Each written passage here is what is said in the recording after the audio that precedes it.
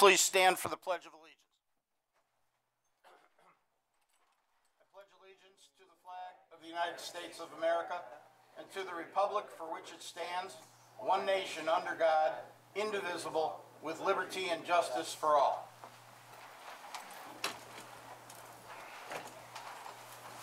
Before we get underway, there are a number of administrative matters that I want to take care of. First off, the fire exit is located to your left. In the event of a fire, you will be notified. If so notified, please move in a calm and orderly fashion to the exit.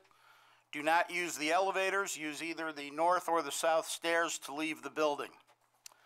The meetings are being recorded by our Secretary, Michelle, for the purpose of a record in minutes. So when you come to the microphone each time, please identify yourself with your name and your address so that she can clearly record who is speaking. She is producing minutes, not a transcript, but she needs you to do that to help her out. We follow the items in the order that they appear on the agenda. Extra copies are available on the table next to the door. Once the case has been called, the applicant and/or their representative will come to the podium, identify himself or herself, state their address, pause to raise their right hand and be sworn, and then present their case. During the presentation of the applicant's request, the members of the board have an opportunity to ask questions or engage in discussion with the applicant. Once that process is completed, then we will open it up to the public input. Anyone wishing to address the board regarding this application should come to the podium, identify themselves along with their address, and direct their questions and comments to the board, not to the applicant. There is no interaction between applicants and people here to speak. Only between the applicant and the board, and those who wish to speak can address their comments to the board, not to each other, not to the applicant. If we haven't had much of a problem in the past, but I see that there are a number of people here tonight. If there is disruptive behavior, you will be asked to leave. So please keep that in mind. Once the public input portion is divided into three portions. The first, those who wish to speak in favor of the application. The second is those who wish to speak in opposition to the application. The third is those who wish to speak to the application, but are not either in favor or opposed. After all of those who wish to be heard have been heard, we will close the case, move on to the next item on the agenda. Once all the cases have been heard, the board will take a recess and then return to deliberate each case in the order that they appear on the agenda and for which the applicants remain present. No further input is allowed during that point, this part of the meeting, unless it is specifically requested by the board. You're welcome to leave or stay for that portion of the meeting. If you wish to stay and are curious as to what the results are, you can either catch it on the cable, I think it's channel 1300, or you can call the office of the Planning and Zoning Department tomorrow morning after 9 a.m. Now,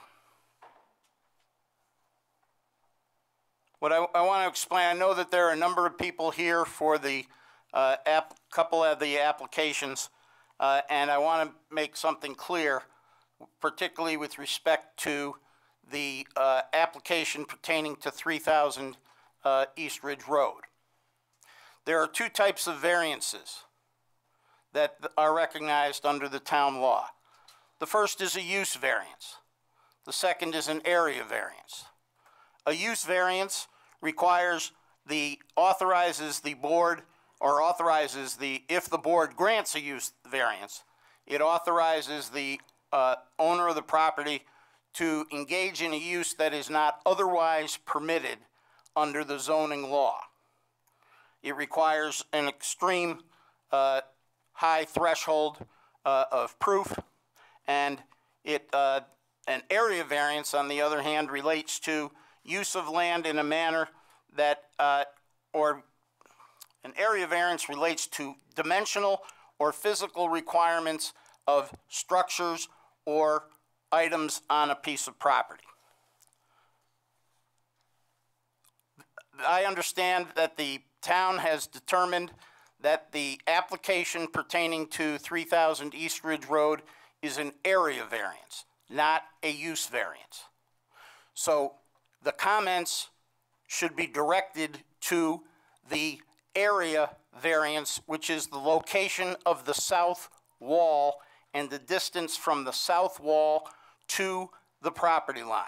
That is the issue that is in front of us. I understand that there is a lot of opposition and people who are opposed to the use of this property that's proposed. That is not before us. That is not what we are here for tonight. So please address your comments to the wall. That is what it is. In considering that area variance, we are required to consider the following factors. First, whether the location of that wall will create an undesirable change in the character of the neighborhood or a detriment to nearby properties if the variance is granted. Whether the benefit sought by the applicant can be achieved by some method feasible for the applicant to pursue other than an area variance. Whether the requested area variance is substantial. Whether the proposed variance will have an adverse effect or impact on the physical or environmental conditions in the neighborhood or district. Whether the alleged difficulty was self-created, which consideration is relevant to the decision but does not necessarily preclude the granting of the area variance. There will be an opportunity for all of you who wish to speak to provide comment on these requests tonight. If you'd like to speak, we ask that you sign up on the sign-up sheet. It's not required that you sign up, but those who do will be called to speak first in the order in which their names appear. Applicants will present their applications and field questions from the board. After we've heard from the applicant, as I've said, we'll open it up to the public hearing. Each individual will be given no more than 5 minutes to speak. If you're unable to communicate all of your comments during that 5 minutes, you can reduce the remainder to writing and submit that to the board in writing after you've had a chance to speak. Once everybody who's signed up on the sign-up sheet has been given the opportunity to speak, then those who have not signed up will be given the opportunity. There is no limit on the number of people who are allowed to speak. If there are a large number who wish to speak and we're here very late tonight, we may very well adjourn and resume the public hearing at a later date. But everyone who is interested will be given the opportunity to provide comment.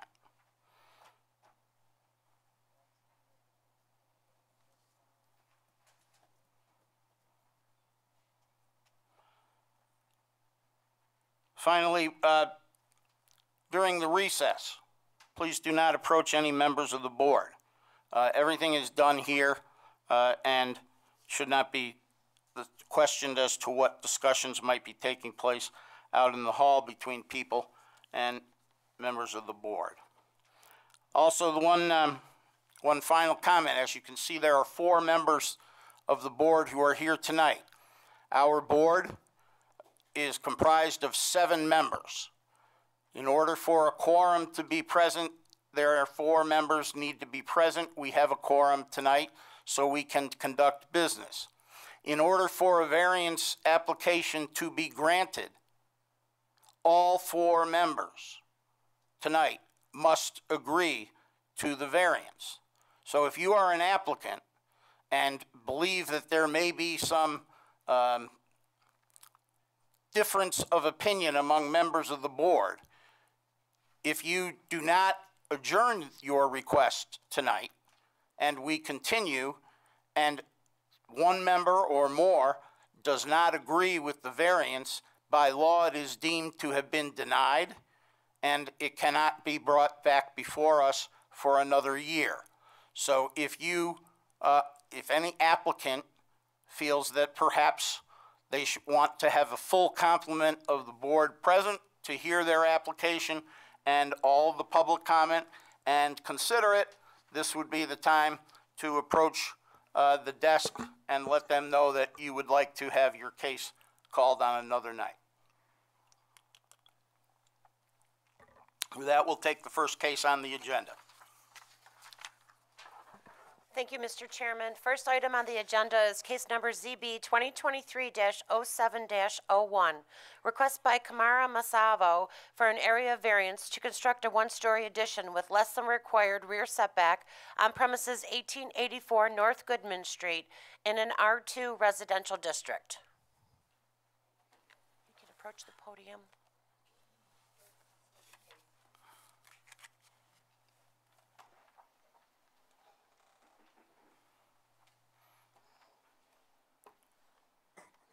Hello, everybody. Is your name, sir? My name is Kamara Masevo, And your address? 1884 North Goodman Street. If you'd raise your right hand. The other right hand. Your right hand. That's your left hand. Oh, sorry. Do you swear or affirm that everything you say tonight will be the truth, the whole truth, and nothing but the truth? Yes. Okay. You would like to add a one-story addition on the back of your house, is that correct? Yes. Okay. And you need a variance for, So you can put your arm down. oh, I'm sorry, you can put your arm down. Okay. No, you can put your arm down. Oh, So you want to add on to the back of your house, yes. 2 bedrooms and a full bath, Yes. and in order to make it spacious enough, you need to be closer to the rear lot line than would otherwise be allowed. Is that correct? Yes. All right. And what you're asking for is to be allowed to be 20 feet from the rear line instead of 30 feet, correct? Okay. Right? Yes. For a variance of 10 feet. Yeah. Okay. Any questions from anyone on the board?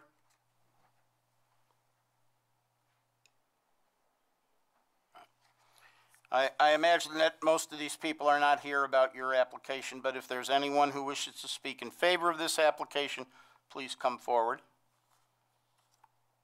If there's anyone here who wishes to speak in opposition to this application, please come forward. Anyone who'd like to talk to us about additions or anything else relating to the application but is neither for or opposed should come forward now. Seeing none, we'll close the hearing with respect to this matter. Thank you, sir. We'll move on to the next case on the agenda. Okay, thank you. You're welcome. Case number ZB 2023-07-02. Request by Bert and Mary Beth Patton for an area variance to install side yard fencing exceeding maximum permitted height on premises 46 Westgate Drive in an R1 residential district.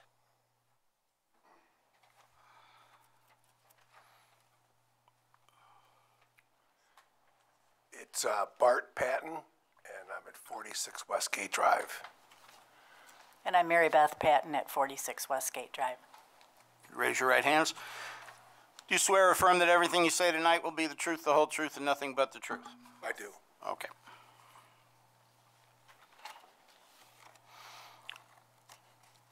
Am I correct that you want to put up a 6-foot fence running along where the 4-foot chain link fence is now that's closest to Westgate?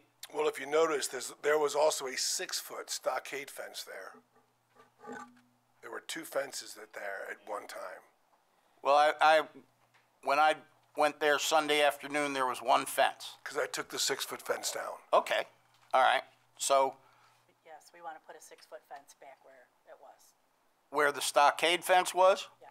Which is exactly where the fence that you saw was, where the chain link fence was. We want to take the chain link down and put a 6-foot fence there instead.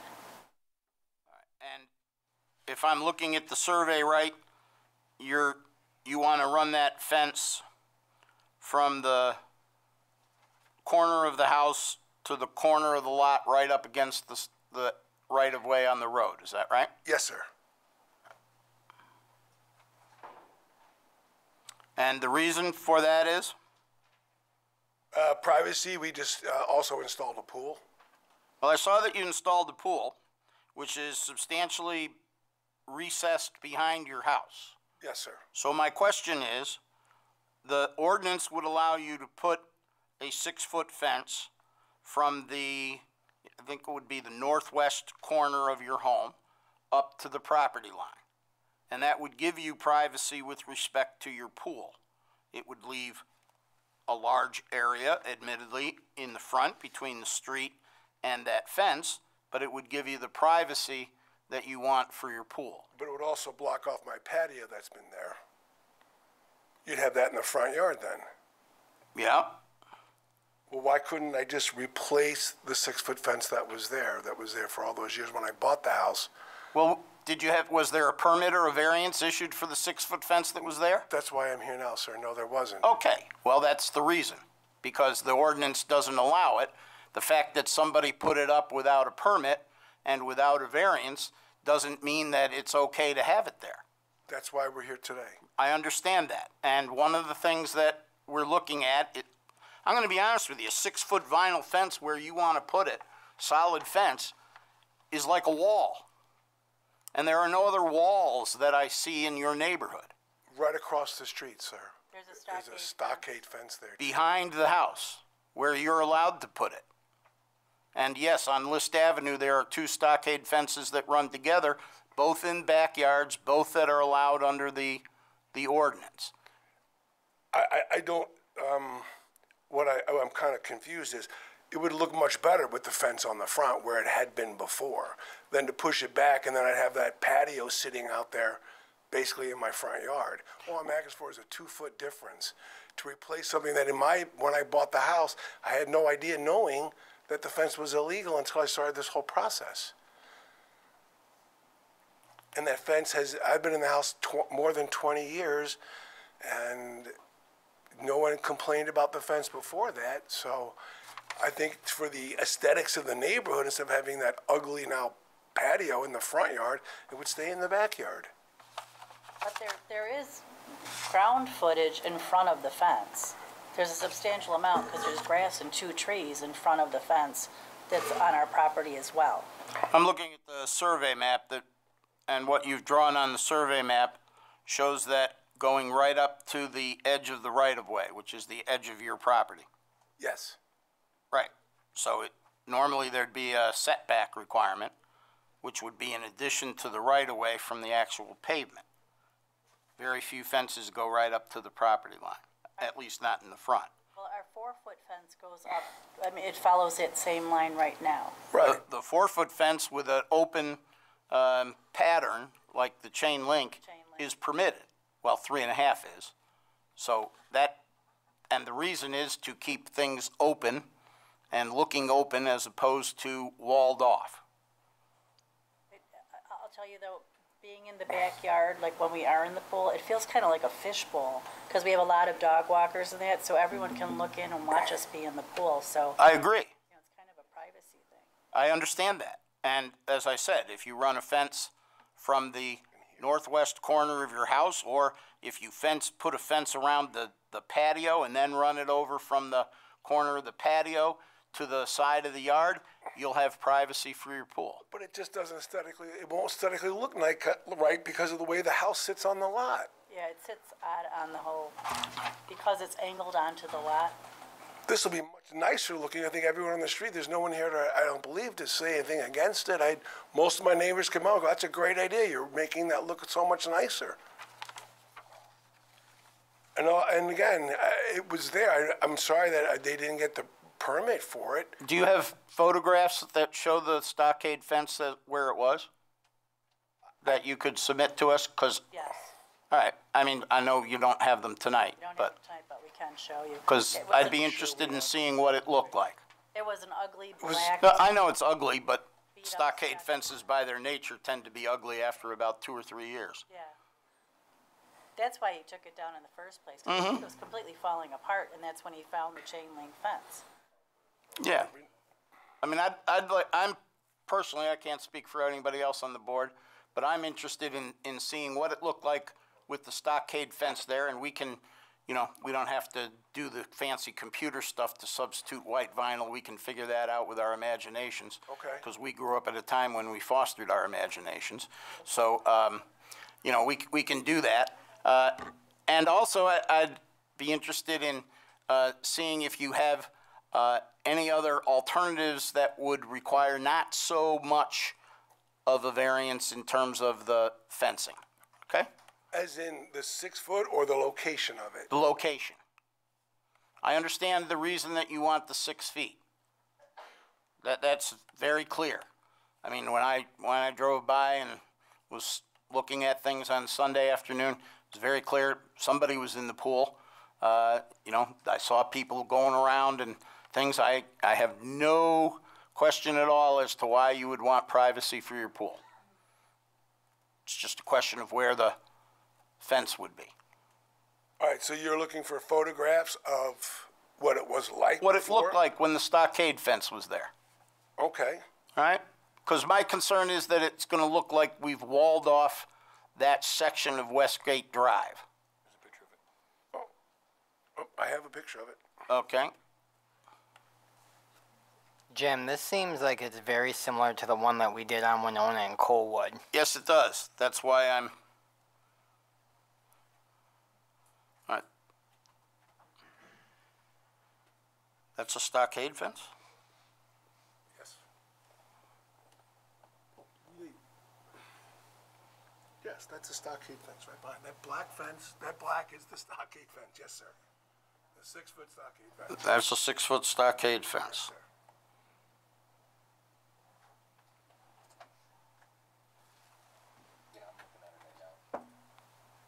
Oh.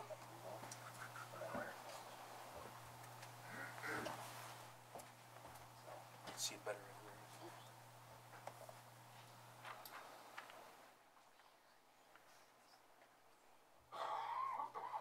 Yeah. And that picture shows the fence across the street as well, which, as I said earlier, that's a rear fence as opposed to a front fence. So you want to replace it with a white vinyl 6-foot fence? Just because behind Yes. us is a white vinyl fence, so we thought it would look better for them to match than to put in anything else. I saw that you had that on the backside, yeah. So we want to try and match it up so it looks aesthetically better. And are you planning on running a fence down along the north side of the property? No, that's the only fence. No, everything else is staying exactly the way it is. And remind me, are those trees still there? I drove by yesterday, but I just No, don't those trees remember. were taken down. The ones that are on my yes. Those trees have been The trees that were removed. behind the fence are gone, but the trees in front of the fence are still there. Right.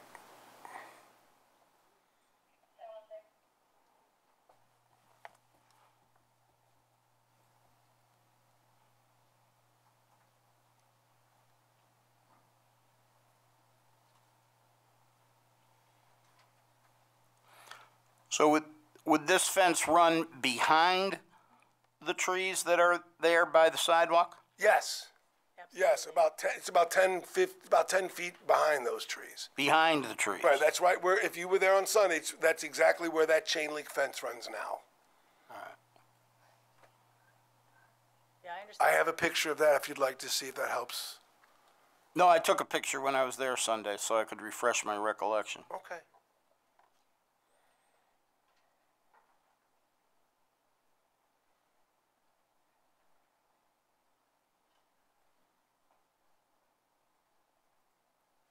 So when you say 10 to 15 feet behind, you're including the sidewalk and the grass area that's part of the right-of-way up to the pavement, right? Right. There's nothing between the road and the sidewalk. There's no trees there. No, I know. It's behind that. Right. That's about, yeah, From the sidewalk to where 15, the fence 15, is. 20 feet. Yeah, because he has to mow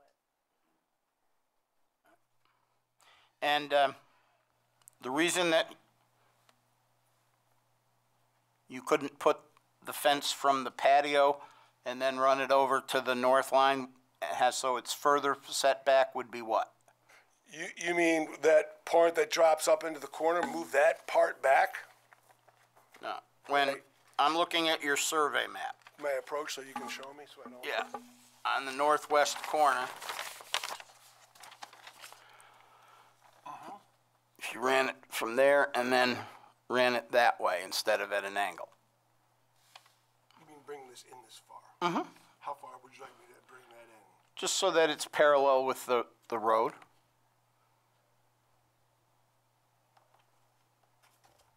It actually is parallel with the road now because we're at the end of the cul-de-sac, so Yeah, it's 'cause that's following what the I was- road. This is the right-of-way. Right. So if you went from here to there, you'd have the privacy, and we wouldn't have the wall up against the, and I know your neighbor has one, but as I said, that's legal. So you think that that's gonna make the difference? It's still a wall. Still a wall, but it's a wall that's set back. We had a similar issue over on Winona Boulevard a few years ago. Okay. I guess you would have to tell me that how much you would allow me to come back that way. That's all I would need to know, I guess, if that's what you're willing to approve. It would need to go straight from that northwest corner to the line, the shortest distance from that corner to the property line to the north.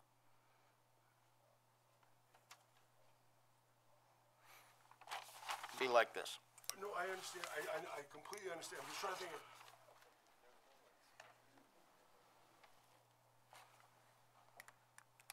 It's going to be the shortest distance. If that's what you'd like to do, I guess I'm at your.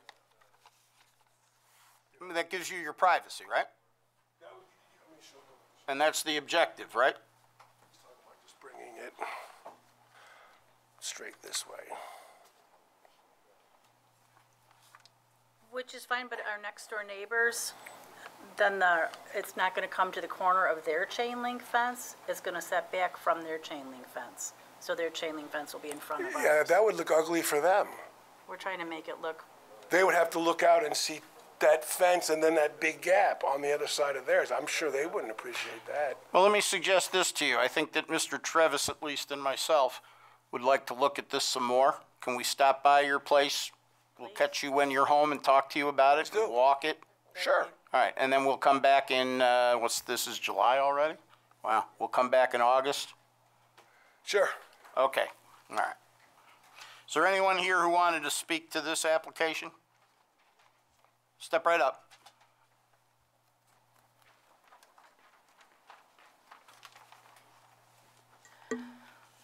No, we don't, only the applicants get sworn. Because we had a situation several years ago where an applicant gave us information and made representations during a hearing that turned out to be inaccurate and/or false. And we found out that because they were not sworn, there was no real remedy available to prevent that. So by swearing in the witnesses, if the applicants provide information that is false, there's legal recourse then because they were giving sworn testimony that was false. People who are here to address applications are not applicants, and they're allowed to express their opinion, whether it's grounded in reality or not. All right, well, my name is Rachel Krug. I live at 28 Westgate Drive, right next door. We're in To the north or the south? South. South, okay. And we're actually in favor of the fence because we have a very young community right now. We've got a lot of younger kids that are moving in. And to have that consistency of the fence makes a really big difference. There's really very few sidewalks that are on our street. There's two portions of it that don't have sidewalks, and it's the Westgate end portion that has sidewalks. And there's lots of kids in that area. To have the consistency of the fence, I think almost just kind of keeps kids in that designated area going up and down the sidewalks and keeps them out of the backyards where something could potentially happen. I mean, anybody who's had a kid knows that they can jump fences. Oh, yeah. So we're definitely in favor of the fence. We have a white porch and think it would go along lovely with it. Okay. Thank you. Anyone else wish to address this application? Step right up, sir.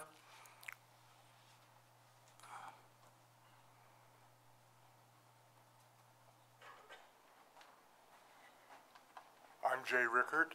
I live the other side. I live 64 Westgate Drive, The north side. the north side. That is correct. Okay.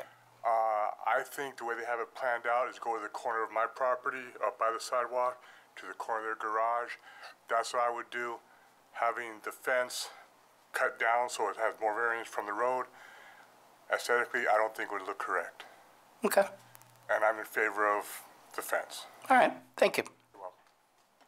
Anyone else wish to speak to this application? Seeing none, we'll close.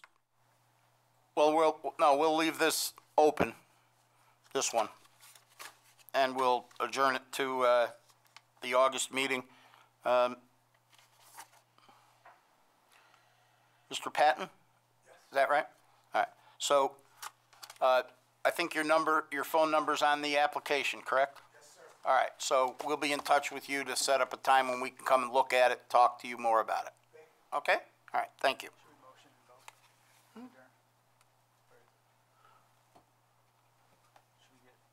Well, he agreed to put it off to August.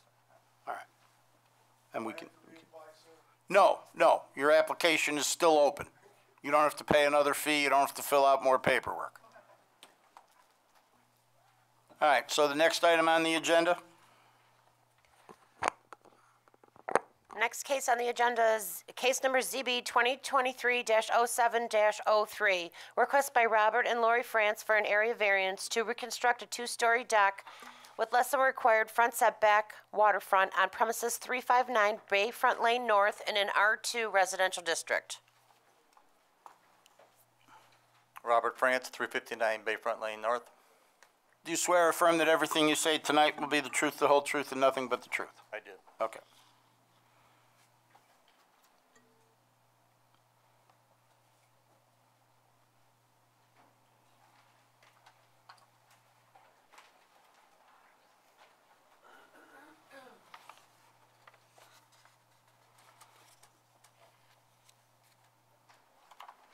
You're looking to expand your deck? I am. I was a little confused when I was there Sunday. It didn't look like anyone was home, so I couldn't ask. But I was unclear as to what it is that you're looking to expand it. Are you going out further to the water? Going both decks will go out 2 feet further to the water. And the second floor deck, which is more than a modified walkway out, will now cover the first floor deck, the lower deck, I should say. All right, so the second floor that looked like a walkway out. Yeah. Right, correct. like a landing, Correct. that's going to be a whole deck now. That's correct. Okay. Because what happens is that after 30-some years, it's all deteriorating, it's got to be redone. So what we've learned from living the last 12 years is the fact that, number one, when it starts raining, we got no protection. We have an awning for sun, but when it rains, it kind of kills the party and we're all done. So this way here, we figure since we're doing it, let's just cover it so we can utilize it more often. And the other, one thing I do want to bring to the attention of the board, though, that if they have my exhibits here, there's a mistake here. The upper deck will cover the walkway also. I show it not covering the walkway, and it's brought to my attention. So instead of 18 feet wide, it'll be 22.5 feet wide, which covers the walkway, the existing walkway. All the existing walkways and landings and staircases all are exactly the same from the previous variance. All right, so you're not going closer to the water. I am not.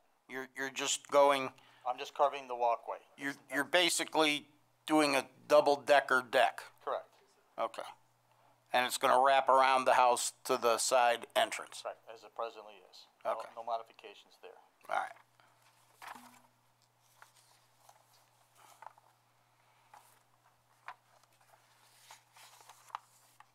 30 years ago, they didn't have all the Trex and stuff that they have now that Mm-hmm. trying to make it maintenance-free as possible.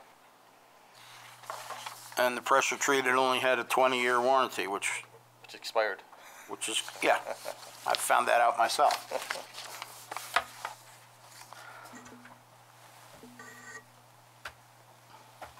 Any questions from the board?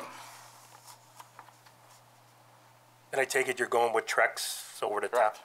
And all vinyl, all the beams will be pressure treated and wrapped in vinyl, so everything is going to be totally maintenance-free. Okay, thank you. Finally. get to an age where that becomes a real advantage. My wife thinks so. Yep. Is there anyone here to speak in favor of this application? Step right up, sir.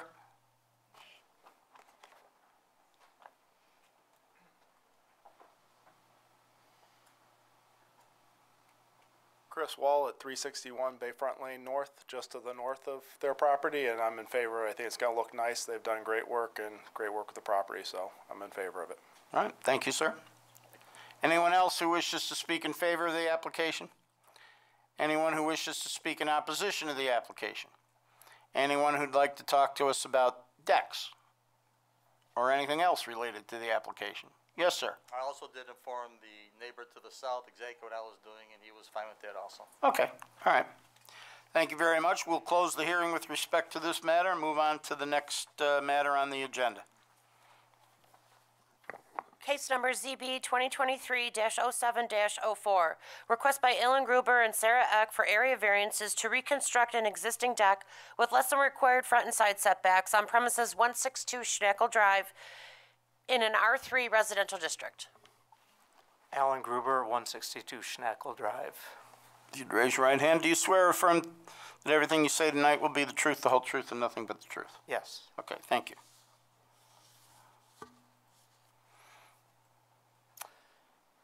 Would you like me to explain what Sure. we're doing?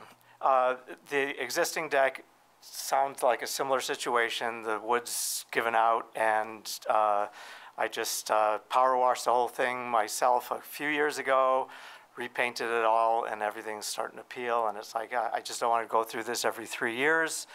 Want to upgrade it and new materials. And as we're thinking about it and planning that, it's like, well, it would be nice if we could just extend this a little bit more to get a little bit more deck space. Didn't realize it required the whole variance and shebang, because basically the footprint of the deck is the same.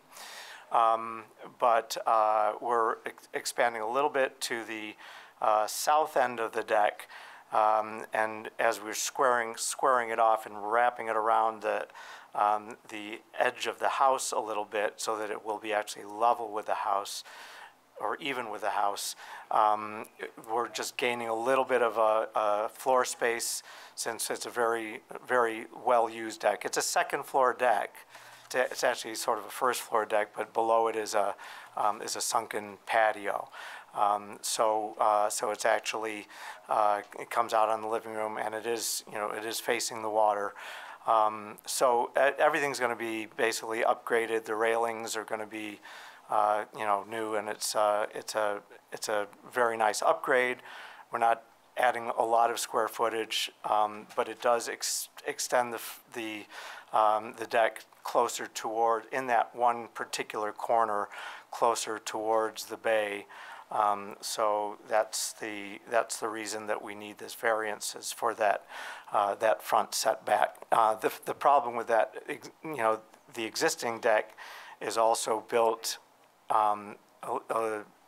basically a little bit close to the deck that had nothing, or close to the bay that had nothing to do with ours. So we're just sort of replicating that and extending that southeast corner. Which puts you closer to the water because the water juts into the west. Correct. Yeah, okay.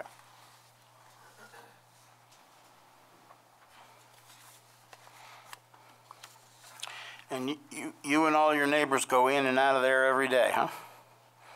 In and out of Schnackle Drive? That's quite a place to go to. It's a daily adventure. Yes. Yes. Yeah. Any other questions or comments from the board?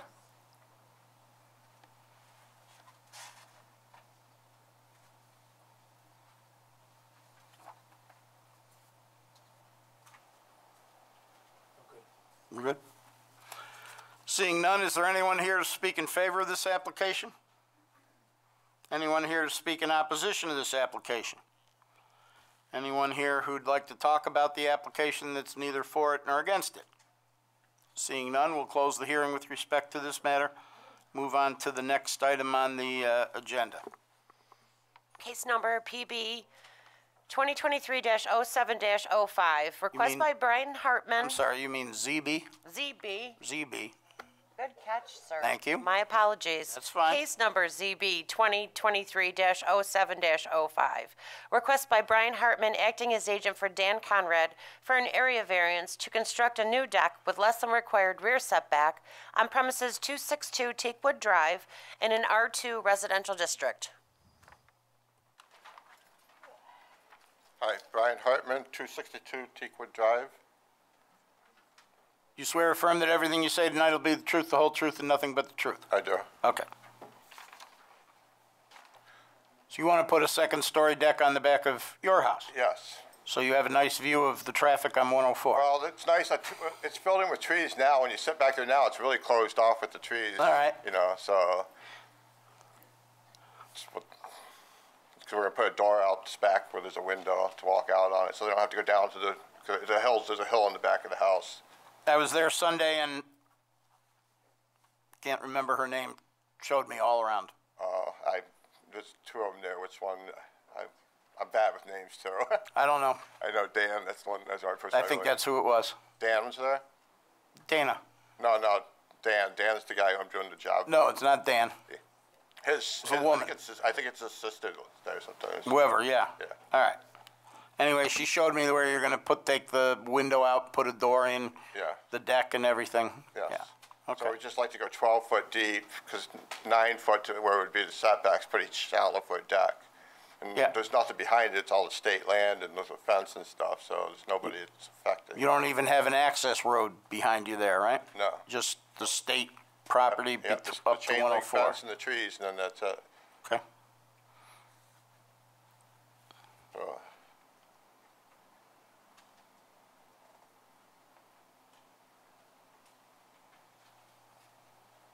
What are you using for the decking material? I didn't see. I use AZEK material. It's a Trex. It's equal to Trex. Okay. Yeah. I just let And me vinyl railings, like I think I saw. Huh? Vinyl railings going Yep, around? vinyl railings. Yep. That's a steep slope going. Yeah, it's going to run over with one level, drop down 2 steps, and then go over to where it meets the ground. Yeah. So they can walk over to there and go down around the deck that way to get below it. Anyone here to speak in favor of this application? Anyone here to speak in opposition to this application? Anyone who wants to talk us about decks or anything to do with this? Seeing none, we'll close the hearing with respect to that matter. Move on to the next item on the agenda. Yeah. Thank you, sir. Next item is case number ZB 2023-07-06. Request by Heidi Scorsone for an area variance to maintain an existing accessory structure hot tub located within the front yard waterfront on premises 179 Lakefront in an R2 residential district. Heidi Scorsone, 179 Lakefront Drive. Do you swear or affirm that everything you say tonight will be the truth, the whole truth, and nothing but the truth? Yes, I do. Okay. I bought the property over 2 years ago. It did have an existing hot tub. I didn't realize they never got a permit or a variance. It is in the backyard, but it's considered the front yard because it's on the water. According to one of the neighbors, the hot tub's been there for almost 20 years. I'm just asking for a variance to keep the hot tub.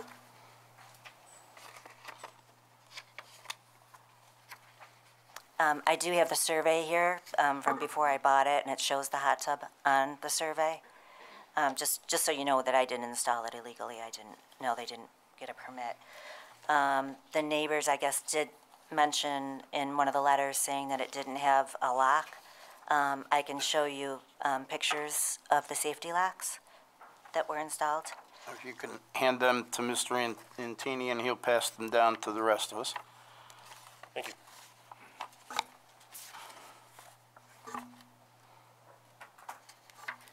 There were complaints over a year ago about noise after 10 o'clock. We are installing an off switch after 10 o'clock, so the hot tub will not be in use. 10 p.m., I'm sorry. In that picture, is that just straps going down, or is there a way to unlock them and lock them? There's locks on the bottom. It's hard to if you see in see, that picture. I can bring better pictures tomorrow if that's, but the locks are approved through. Okay. Or I can send via email if that's okay. my printer wasn't working very well. And those were recently installed, those locks? Yeah, unfortunately, I didn't realize the other one broke. A couple of them broke, so we did fix. Like I said, I know the neighbor's concern was they have grandchildren, and about the locks, so we installed them. We do live on the water, so I would hope that they watch their grandchildren regardless, because it is waterfront. But we do have locks on them.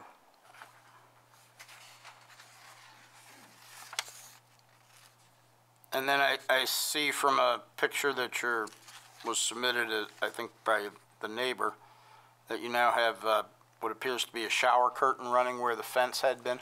Yeah, that's going to be taken down. I have a guy coming to put trees up there. Okay. Again, the previous neighbor put a fence up, 2 sections without a permit, so we're taking those down, and I have arborvitaes coming in. Okay. All right. And the reason that you want the hot tub in the front yard is? Well, I don't have a backyard because the front yard is the lakefront, I guess.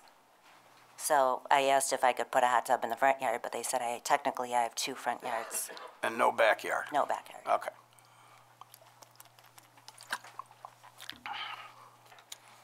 Any other questions from the board?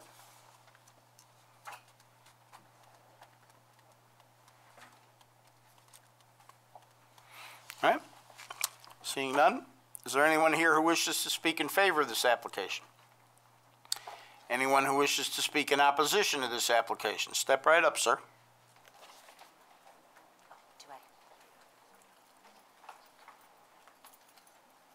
Good evening. My name is David Stabley. I live at 175 Lakefront, immediately to 179's west. The hot tub in question is not locked. It has straps on it that you unbuckle just like a life jacket. My 5-year-old and my 7-year-old have a hot tub adjoining property. They can easily snap a hot tub open on their hot tub, the same type of latches that she has. It's not locked. It's left unattended, open and unattended for hours, sometimes days. The most recent was when the cleaners came to clean up after the last renter, and they were cleaning out the hot tub, left it unattended, hose running, overflowed, nobody in sight to watch it. There are 5 children under the age of 7 within 100 feet of her home. There are children up and down the neighborhood. Children, yes, we watch our children very carefully, but children do things. I'm sorry. Comments are addressed to the board, not to the applicant. I'm sorry. So, as far as safety, I find it to be a real safety issue. There's nothing stopping anyone from walking up that front yard and opening up that hot tub and hopping in, regardless of how old they are. That house goes empty for days. Anybody could use that hot tub. There's nothing keeping it. And when the tenants are there renting, sometimes they take the top off and leave it open for days. All night. And I don't think it's safe. Thank you, sir. Thank you. Anyone else here to speak in opposition to this application? Anyone here to speak to the application who's neither in favor or opposed? Would the applicant? Question. Oh, sure. I'm just wondering, would a variance be required if all things being equal except for no water in the front yard? If it was just land back there, wooded area, so it would not be a front yard, would a variance be required? No, because it wouldn't be a front yard then. One of the things in the ordinance is that waterfront property, the front is defined as facing the water, and yet it's also facing the road. So as she pointed out, waterfront properties have 2 front yards and no backyard. Thank you. They're looking at, my understanding is they're taking a look at all the definitions in the zoning ordinance that create issues like this about fences and front and side yards and corner lots and a lot of the things that we deal with on a regular basis. Thank you. You're welcome. Did the applicant wish to address the board further? Yes, I did go to 2 swimming pool places and made sure they were the appropriate locks. They told me they were approved. For some reason, I can send pictures and get that data to you guys. Do they have a key? I believe they do. I believe they do. But like I said, if they're not, we'll switch them out to the appropriate. That's what they told me, that it was approved, but I will make sure. All right. Well, that would require us coming back on this in August. Okay. All right. Do I have to come back here or just show you the paperwork? No, you would need to come back in August. Okay. Okay? That would be the first Monday in August, which would be the 7th, 6th? August 7th, sir. August 7th, And okay. I'm sorry, you would just want me to bring the key and that's showing that it's a... Well, I'd like to see a really good picture of what the lock mechanism is, because the issue that's raised is that this is not an owner-occupied property, so that hot tub sits there for periods of time, and if it's not locked, then the issue is that it creates a hazard. So if it's just a little thing that clips in, that all you have to do is snap it off and it's open, Yeah. That's really not a lock. Okay, well, we'll make sure that it actually, the one I looked at, it did, but I want to make sure. We do have family members that stay there a lot, a month or so at a time in the summer. So I just wanted to let you know we do, come there quite often. And as far as the lock, we'll make sure that I'll bring the information next with better pictures. Is there a way I can email the pictures just in case my printer? Yes, you can email them to And I'll do that ahead of time. Michelle, or you can drop them off to the town hall up on the floor above us, is where their offices are. Okay, great. Thank you very much. You're very welcome.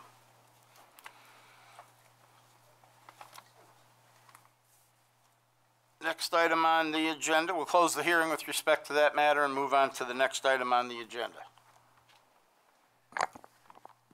Next case on the agenda is case number ZB 2023-07-07.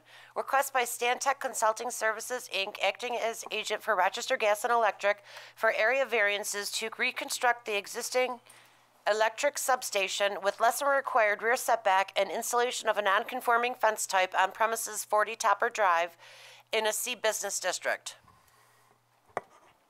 Good afternoon, board members. Thomas Palumbo, Stantec Consulting Services. And I'm Megan Yoshida on behalf of our G&E. If you'd both raise your right hands, do you swear or affirm that everything you say tonight will be the truth, the whole truth, and nothing but the truth? I do. I do. Okay. So, we have in front of you an application for a couple of variances. This will allow us to rebuild Station 51 on 40 Topper Drive. Real important station. It serves about 2,300 customers in the area, and this will really kind of help maintain the reliability as well as the security of the site. So we have proposed what we have out there right now. If you looked at that that fact sheet that we had provided as part of our application, kind of gives you an idea what it looks like out there right now with the existing gear that's incorporated.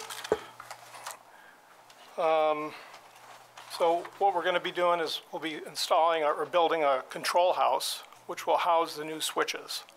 So all that gear that's out in the open right now will go inside the control house. Okay. Then we'll also build a new transformer, which will have a wall around it. 2 transformers. 2 transformers.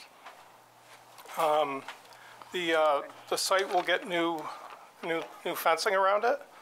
It currently is all 8-foot fence, except for the section along the east property line. We're going to replace the north and east sides with chain link, 8-foot chain link fence that's currently there with barbed wire. And then the Topper Road side and the other angle, we're going to use a decorative metal fence. But you're still gonna have the barbed wire at the top going all the way around. Not the decorative fence doesn't have barbed wire on it. It has a bend with a point. Prongs on top, like a trident structure. All right. So it's a security kind of fencing. It's definitely, yeah. I think it's similar to the fence that they put around portions of the Civic Center Plaza next to the Hall of Justice, right? Yes. Yeah, okay.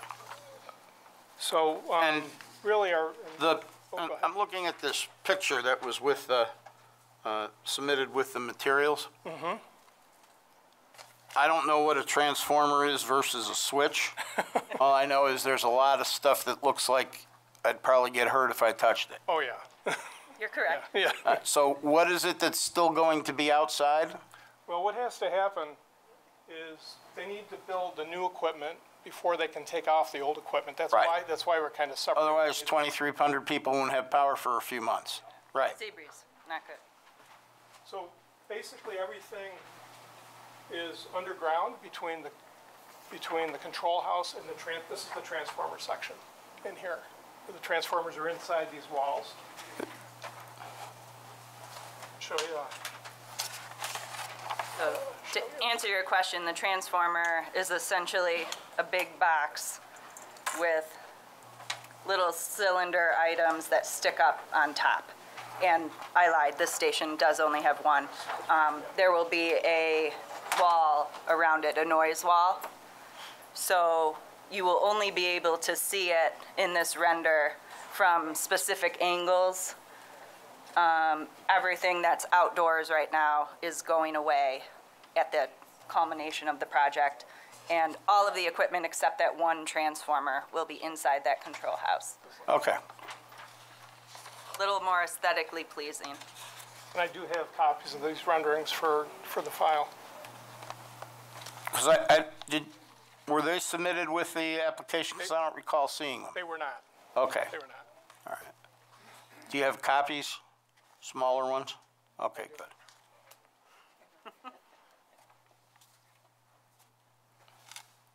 So we think, that this turns out to be a really good benefit for the community. We maintain system reliability, maintain our security, and the safety around the site. Plus, we get to take some of that equipment out of eyesight, basically.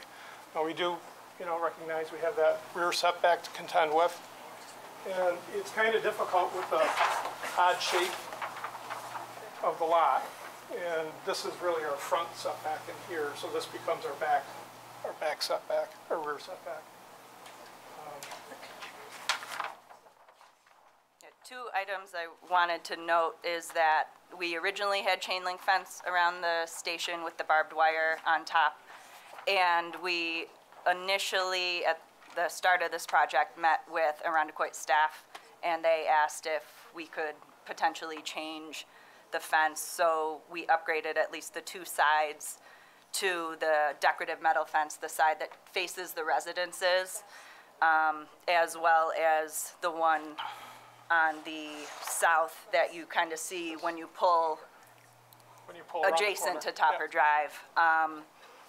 Because on the east side there, it is currently a higher height next to that building. That building is a Seabreeze maintenance building.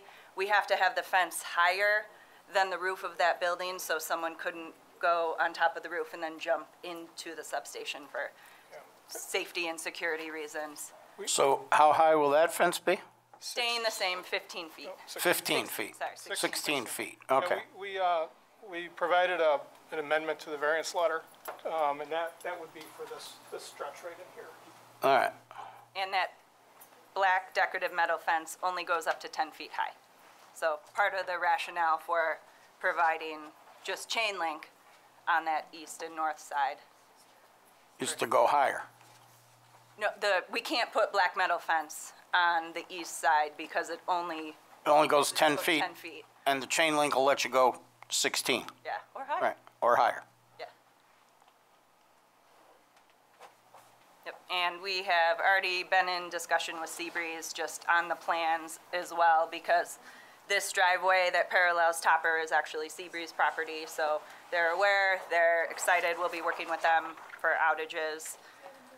and just staying in communication with them throughout this process. Okay. Yeah, so Topper is the town right away is up on top from here. South is to the left. And then this is the drive. This driveway, it's called Topper Drive East, but it's really going into their parking lot.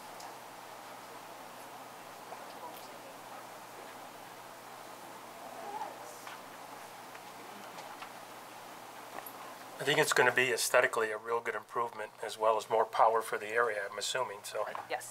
Yeah, okay. Any other questions or comments from the board? Seeing none, we'll open it up to public input. Is there anyone here who wishes to speak in favor of this application? Anyone here to speak in opposition to this application? Anyone who'd like to talk to us about power and outages or anything like that? Seeing none, we'll close the hearing with respect to this matter. Move on to the next item on the agenda. Okay, thanks. Thank you, sir. Next case on the agenda is case number ZB 2023-07-08. Request by Harris Beach PLLC, acting as agent for University Preparatory Charter School for Young Men, for an area variance to maintain an existing building with less than required setback from an adjoining lot line on premises 3000 Eastridge Road in an R1 residential district.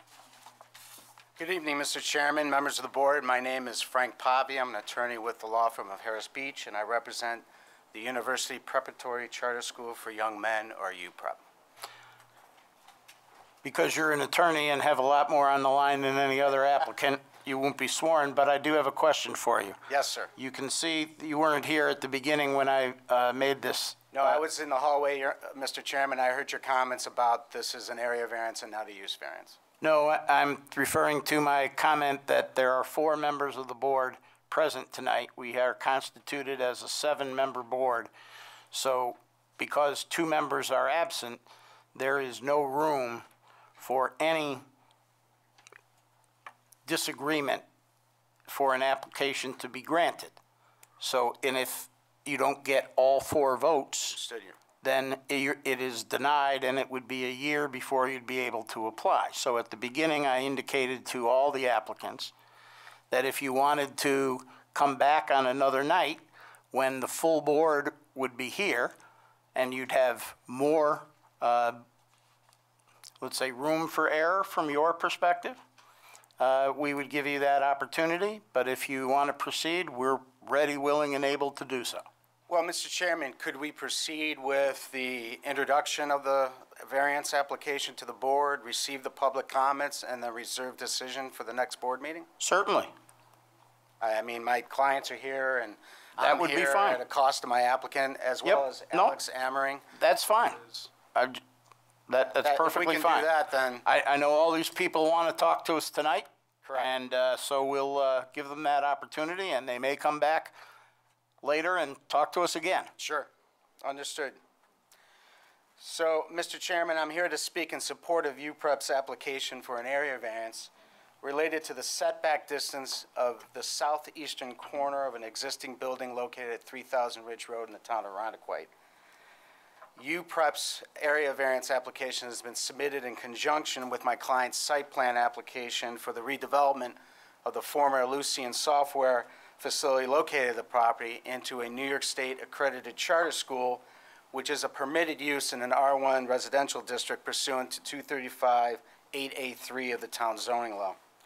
In simplest terms, UPrep is respectfully requesting that the ZBA grant an area variance permitting a reduced 29.6-foot setback in order to permit the southeast corner of an existing building to remain as is.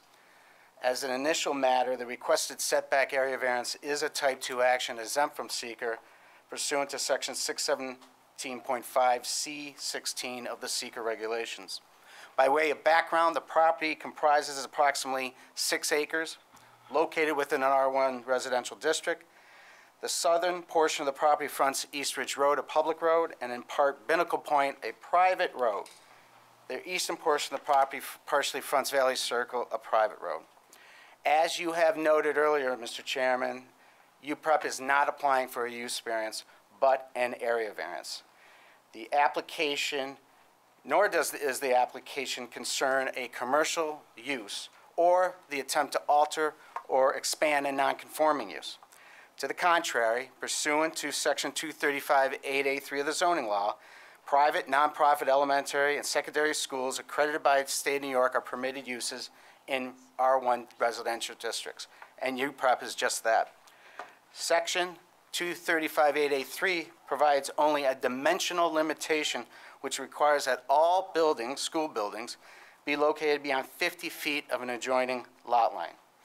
Of the entire existing complex of buildings located on the property, the only area that does not meet this requirement is the southeastern portion of an existing building, which is located 29.6 feet from the property's southeastern lot line. And I would respectfully refer the board members to the photo that we submitted in addition to our application that depicts the exact corner and the location. And that is essentially, in simple terms, what the area variance application is about. Since UPREP intends to reuse the existing building as is without an expansion of the footprint, this is the only area that requires an area variance. Now, in considering our area variance application, as you know, this board must weigh the factors set forth in Section 235-101E of the town zoning law and Section 267-B of the New York State Town Law.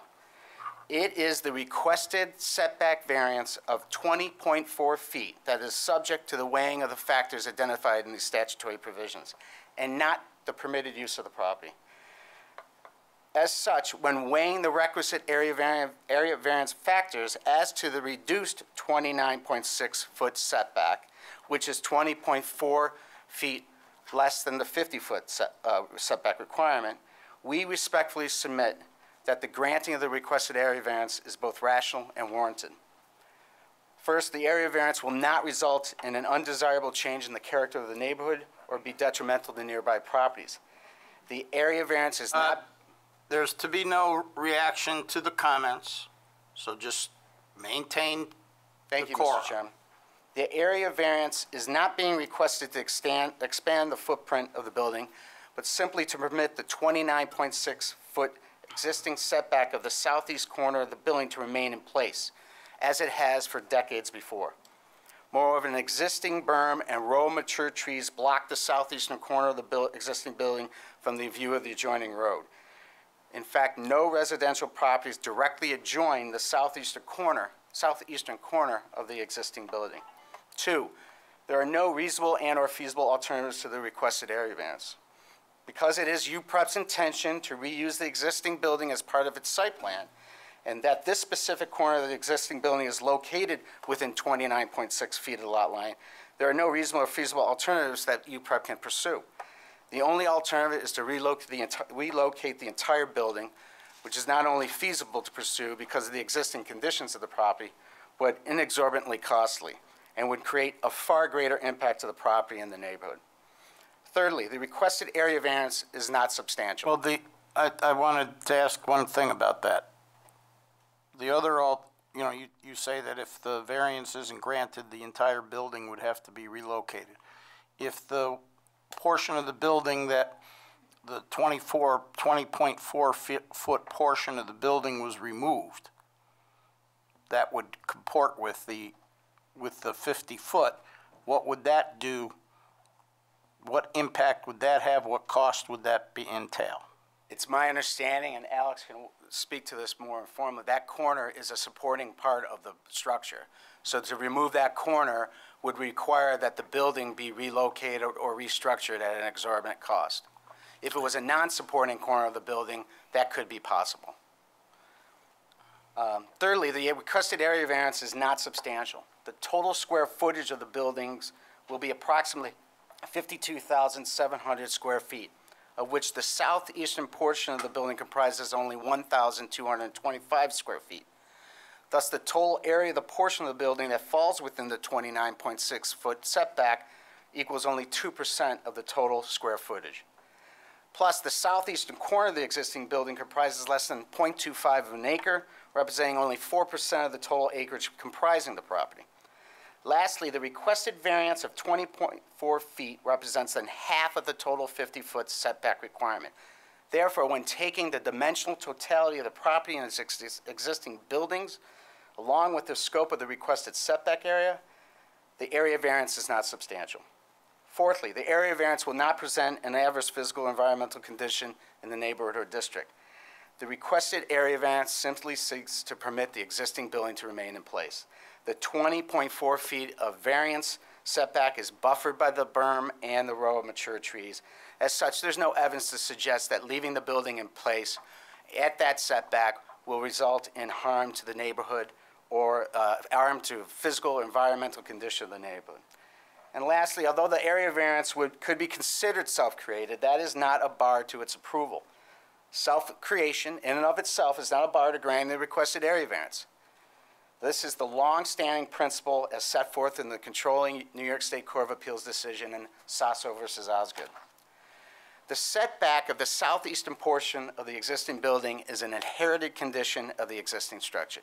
And what I mean by that is, it is not a new setback resulting from a new building that UPREP wishes to construct. To the contrary, it's an existing condition which is not substantial in nature, but now requires an area variance pursuant to Section 235-883. Although the area variance could be considered self-created, the factor is outweighed by the benefits of permitting, allowing the existing building to remain in place as is. In reviewing this application, this board is required to engage in a balanced test of weighing the benefit of keeping the southeastern corner of the building in place at the reduced setback against the harm and detriment to the health, safety, and welfare of the neighborhood community if the reduced setback is granted. However, not one of these factors is determinative in and of itself. It is a balancing test. Now, we have, Mr. Chairman, received some written public comments in response to this application before tonight. And I would respectfully submit that the vast majority, if not all of those comments, are generalized and unsubstantiated allegations that go to the future use of the property and not to the 20.4-foot area setback variance requested for the existing building. And that there is no basis to the allegation that the future school will be a non-permitted commercial use. I know that was a claim in one of the comments. The future culinary program that would be at this school is part of the New York State accredited program UPREP will offer its students. It will not be a commercial business.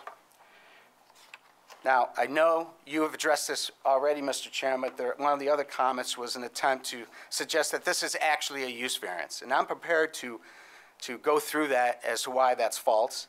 I also am prepared to submit that the reliance on the Collin Realty Company decision is misplaced. I'm prepared to hold that until later. I'm sure your attorney is well aware of the decision and the legal principles involved in that issue. But I think with all due respect, none of the allegations contained in the comments provide specific evidence to how the reduced 29.6-foot setback per se, in and of itself, will be harmful to the neighborhood or the environment. Instead, the comments contain repeated allegations as to how the use proposed by UPREP will be harmful. And I respectfully submit that is not within the purview of this board's review of our areas variance application. That is more appropriately before the planning board as part of the site plan application. Lastly, any decision made by a municipal board in the town of Greece has no precedential value to this board's review. Therefore, when we focus the balancing of the requisite 5 factors on the reduced 29.6-foot setback itself, we respectfully submit that there is a rational and reasonable basis to support approval of the requested area variance. Thank you, and I'm happy to address any questions of the board. I do have one question. The 50-foot seems to be limited specifically to schools, as opposed to if somebody were going to use that building for a dance studio or something like that. It wouldn't apply. There'd be a different setback requirement, correct? Yes, it would not. The 50-foot setback only applies to private elementary and secondary schools that would be located in the R1 district. All right, so I'm a little curious about the reasoning and the rationale in imposing a limit that applies only to one specific permitted use What are your thoughts on that? Well, I think there's precedent for other uses in other districts that have similar dimensional requirements. But that dimensional requirement doesn't go as to the use and the permission of the use. It just says, your zoning law says, this is a permitted use subject to a dimensional limitation, a physical limitation. Just because that limitation is part of the description of the permitted use does not in and of itself mean that the limitation converts our request into a use variance or makes it subject to a different treatment by this board or by the planning board.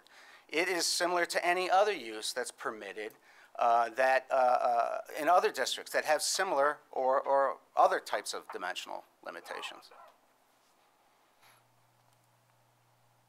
There was a, part of the materials that were submitted to us was an interpretation of the ordinance by the town, correct? The code enforcement officer? Right. And I believe the code enforcement officer's interpretation was that the application before us tonight is an area variance, or that's the upshot of the interpretation, correct? Well, I read it to be not only that, but that this was a permitted use in an R1 district. Right. And that this application would be an area variance, Correct. not a Correct. use variance. Correct. All right. And that decision was issued when? I believe that was by letter, March 16th, 2023. I only received a copy of it recently. And I believe it was a letter by the town to the Mallards Landing Homeowners Association in response to an inquiry that they had made. All right. And can someone refresh my recollection as to timing of appeals to contest that interpretation?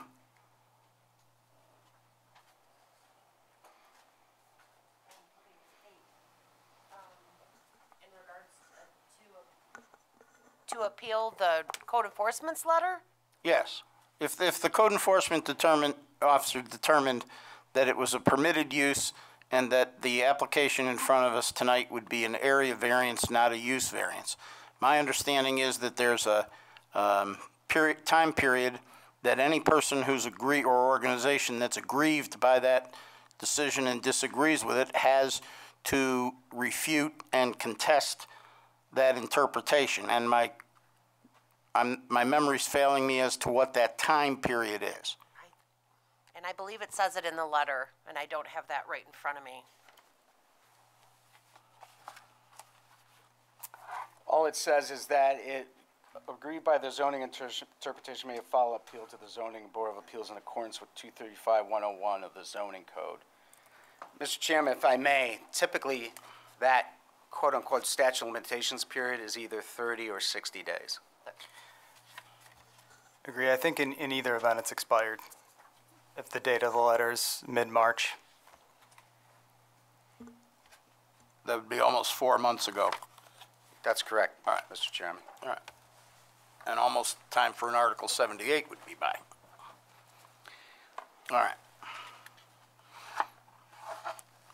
Any other questions or comments from the board? Did you want to continue? I didn't mean to cut you off. Did you? No, Mr. Chairman, I finished my submission in support of the application. I'm prepared to address any more comments. I would like to reserve some time to address, if necessary, any comments made by the public. Oh, we always afford you that. Thank you. All right. Is there anyone here to speak in favor of this application? Anyone here to speak in opposition to this application? Mr. Chairman? Yes. Just so you know, I have a sign-up sheet that people have called ahead of time. Okay. So with a few if you would, names on there. at the beginning of the meeting, I indicated we would take those who signed up first. So if you can call the roll of who signed up, and then we'll take them in that order. In addition, I also wanted the board to know I did receive 2 letters tonight that were given to me and asked if I could read them into the record as well. Okay. Would you like me to do that after public input or now? After public input. Thank you.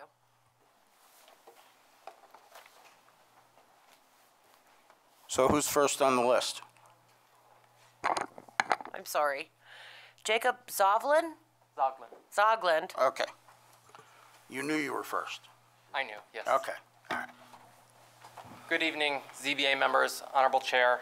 My name is Jacob Zoglin. I'm an attorney and partner at the Zoglin Group here in Rochester. I don't mean to interrupt you, but is somebody keeping the time? And I'm here tonight to, do you want me to pause? Yes, sir. Okay, thank you. And I'm here tonight to speak on behalf of Mallard's Landing Homeowners Association in opposition to UPREP's variance application. First of all, it's my understanding from the school and the town statements that UPREP's project cannot proceed if the variance is denied. And so the impacts of the entire project are relevant. The requested variance would also allow the school and the associated commercial use to be 20 feet closer to the property line. Upon studying the project, it's clear that UPREP has not met its burden as the applicant, and so its application should be denied because any minor benefit to the property owner is outweighed by the detriment to the health, safety, and welfare of the community. Now, as to the first variance factor, the application will produce an undesirable change in the character of the neighborhood and a detriment to nearby properties, and there are a lot of reasons why that's so. First, it will introduce a new school use to the neighborhood, as well as a new commercial catering use, will expand any prior uses, and will increase the intensity of uses overall over the existing conditions of the property, which right now is not being used. Second, development patterns in this neighborhood have trended increasingly residential over many years, and this project would be inconsistent with the residential development pattern by establishing an incompatible school use and commercial catering use. And we can actually look at a historical review of this property, and it confirms what I've just said and shows that any prior commercial use declined significantly over the last 20 years, even further accelerated in the last 10, and more significantly since 2019. And in 2022, if not earlier, the structure was vacant, put up for sale, and so the property is no longer being put to an active commercial use, let alone any use. Historical satellite imagery shows this with a practically empty parking lot from 2020 through 2023. And I supplemented my materials with the 2023 satellite imagery as well. And I can provide those to the board if they're not before you. I think we did receive those. Okay. Yes. Third, granting the variance and allowing the project to proceed would create non-conforming conditions that the zoning code specifically seeks to curb. It would allow development that's inconsistent with the town's comprehensive plan, which does not anticipate citing school uses or commercial uses in R1 districts, particularly whereas here it would disrupt a residential neighborhood. This comprehensive plan drives the point home by noting that even higher density residential uses should not be cited near less intensive residential uses, and should instead be located where there are existing commercial uses, centers, and public transportation, neither of which is the case here. So in addition, the HOA has provided the ZBA with at least 2 letters from real estate professionals that give expert opinions as to how this project will both cause an undesirable change in the community and a detriment to property values and the nearby properties as a result. In support of its application, the school asserts that there are 3 prior variance applications that are similar to this application that may have been approved by the ZBA. But that's just not true. The matters cited by the school are not appropriate comparison points and are factually different from this matter. Because, for example, those applications involved single-family residential uses, whereas this application involves a school use with a culinary program. Additionally, none of the other applications cited involved significant opposition, but UPREP's application involves significant opposition that's based on firsthand knowledge and professional opinions. Well, let me just clarify one point. I think you'll agree with me that if the level of opposition was the determinative factor, we wouldn't need a zoning board of appeals. We'd just have the residents vote, right? Mr. Chairman, the point I was making is not the quantity of the opposition, but that the fact that there is firsthand knowledge, which is a factual issue, as well as uncontroverted expert opinions in the form of letters from real estate professionals. Okay. Moreover, each of the 3 matters referenced by the applicant involved much smaller parcels and requested significantly less relief than is being requested by this application. So they're factually distinguished. In a more appropriate comparison, that would be more apt, would be to look at the 4 applications that the ZBA denied for area variances, which we included in our letter. I'm going to skip around a little bit and not address the second factor unless there's time. I'm going to move to the third factor. Another question that doesn't go against your time. Can you pinpoint for us in an email or a note the cases that you're relying on that we denied? Because I went through the minutes and I had a hard time figuring out which specific ones you were talking about. I don't want to take your time because there's lots of other people, but if you can just get that to us, give them another minute. I believe it was in the letter, but I'll double check and make sure. As to the third factor, the application should be denied because the variance is substantial. It would allow the 50-foot required setback to be reduced by over 20 feet, which is more than 40%, which is substantial by any metric. It's also obviously substantial because it would allow the property to be converted from a vacant former commercial use to a bustling school use that has a commercial component with its catering program that offers things for sale. That would also be more intensive than the current use of the property, which is really relevant here. There's really, therefore, no merit to the school's argument that this change in use will not result in more substantial use or more intensive use of the property. Additionally, my letter cites 3 cases from appellate courts in New York State that determined that much smaller variances than what are sought here were substantial. Finally, it's worth noting, not that the Greece decision is binding, but just it's relevant to see that in a adjacent jurisdiction, a slightly smaller yet still substantial charter school application was denied in 2019, even in a busier district. As to the fourth factor, can I have a little bit more time because I did answer a couple questions? I gave you another minute. I had 2 questions. Up to you, yeah. I'll give you 30 seconds. Thank you. As to the fourth factor, the requested variance will have an adverse impact on physical and environmental conditions, including through impacts on traffic, noise, fumes, trees, and the environment. It's my understanding that there was a traffic study submitted, but that it was insufficient and that they were required to supplement it, that they want input from DOT and a discussion of how it would be affected if there were a school zone. There's also at least 20 mature trees that would have to be cut down, if not more, which will reduce the buffer between the high-intensity uses and the low-intensity residential uses. Are those 20 trees located in the area that we're talking about, the 29.6 feet? No, not all of them, but it's relevant because the use is going to be expanded, and that'll be applied to the entire thing. All right. I've given you another minute, another 30 seconds. Just, in conclusion. And we received your 104-page submission, so. Thank you, Chair and ZBA members. Right. Would you like me to respond to the comments about the request for interpretation that was addressed to my clients? Well, I would have thought that would have been something that you might have done during your time, but I'm counting here roughly 40 other people at 5 minutes a person would be another 200 minutes, which would be another 3+ hours, and it's 8:30 now. Understood, Mr. Chairman. And I suspect that we'll be back and you'll have another opportunity in the future. Thank you, Mr. Chairman, honorable board members. I hope you have a good evening. Thank you for hearing me out. You also, thank you. All right, next on the list.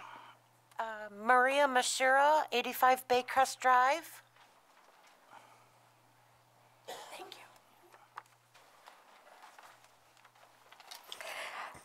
you. Maria Masura, 85 Baycrest Drive. Okay. I'm here in opposition to approving said area variance. Before I wrote this, I sort of didn't know the explanation, but I understand it now since the beginning of your meeting, how you explained it to me. So I'm here in opposition to approving said area variance to maintain an existing building with less than required setback from an adjoining lot line on premises 3000 East Ridge Road in our Residential 1 district. Thank you for listening to our concerns this evening. My mother, Anna Willie, has lived in her home for the last 50 years of her 81 years. I was raised there for 25 years and returned there to live with my mom for the last 5 years. First off, we need clarification to the area variance that University Prep for Young Men are seeking, which you guys already did that for me, so thank you. Number 2, in the zoning board of appeals, if the zoning board of appeals approves the said variance, will this keep going on for the next 5 years, coming back to other variance requests? This board needs to know that by changing 3000 East Ridge Road to an R1 residential district, it has caused so much heartache and anguish to myself and other neighbors on Baycrest Drive and surrounding neighborhoods. Baycrest Drive does not, and from what I was told, cannot have sidewalks added to our street in Valley Circle, which will change the character of our neighborhood if more traffic comes through dead-end streets. Number 3, will the town approve a higher fence for our backyard fencing issues facing the 3000 East Ridge Road building? A 6-foot fence won't even touch hiding a huge gym behind our houses. If the dimensions are anything like the one built on Ladder Road in Greece in the old Mother Sorrow School, then I think it definitely will change the character of our neighborhood. Who would even buy our house if my mother decides to sell her home? My mom and I feel that exceptions are being met to accommodate a school, which will be bringing in much more traffic, residents, noise, and pollution, which we feel changes the character of our neighborhood. We hope everyone on this board thinks about this request from Harris Beach, PLLC, acting agent for University Charter School for Young Men, long and hard. Come see our backyards and where their property line will be encroaching on ours if this area variance is approved. Thank you for giving me the time to discuss our concerns with the Town of Arundequoit Zoning Board of Appeals. You were referring to Mother of Sorrows School in Greece?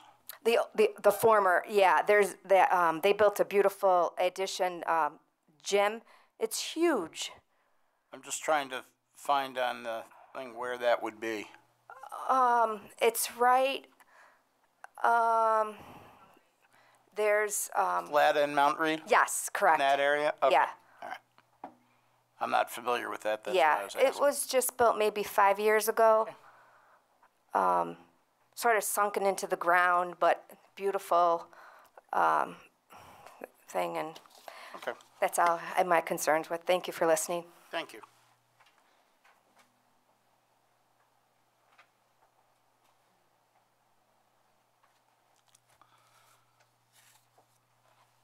Next, I have Diane Hamilton at 161 Baycrest Drive. I guess I can't speak tonight because I want to talk about the. Can you come up to the microphone, please? Yeah, I will. Thank you. She's going to talk about variance.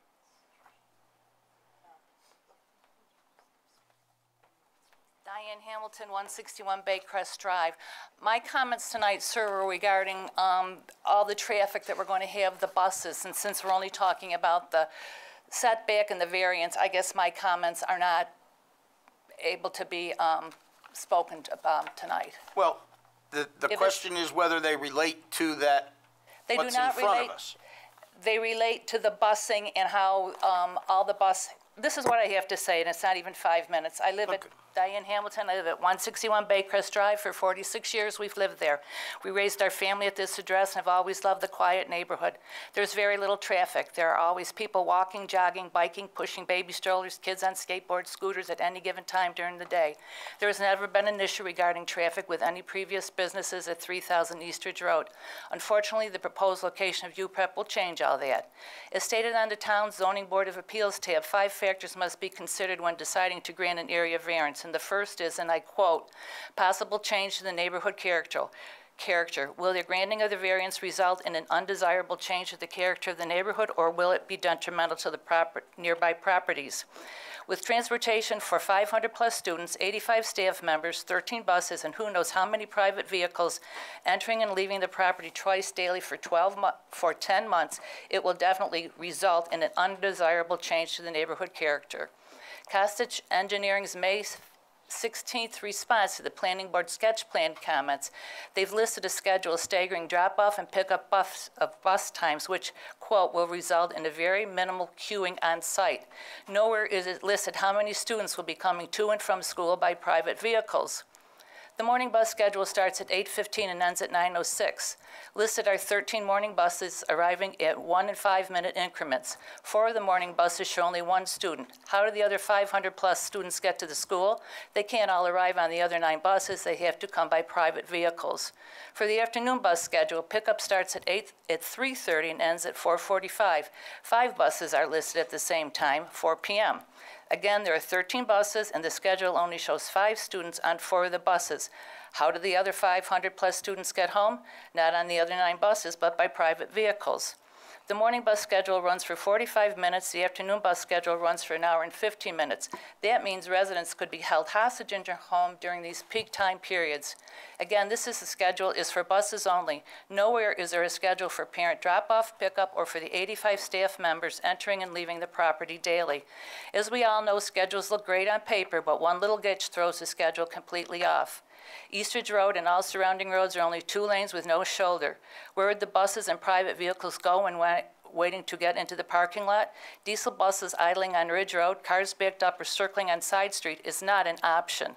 This amount of daily traffic will substantially increase traffic above present levels and, quote, result in an undesirable change to the character of the neighborhood.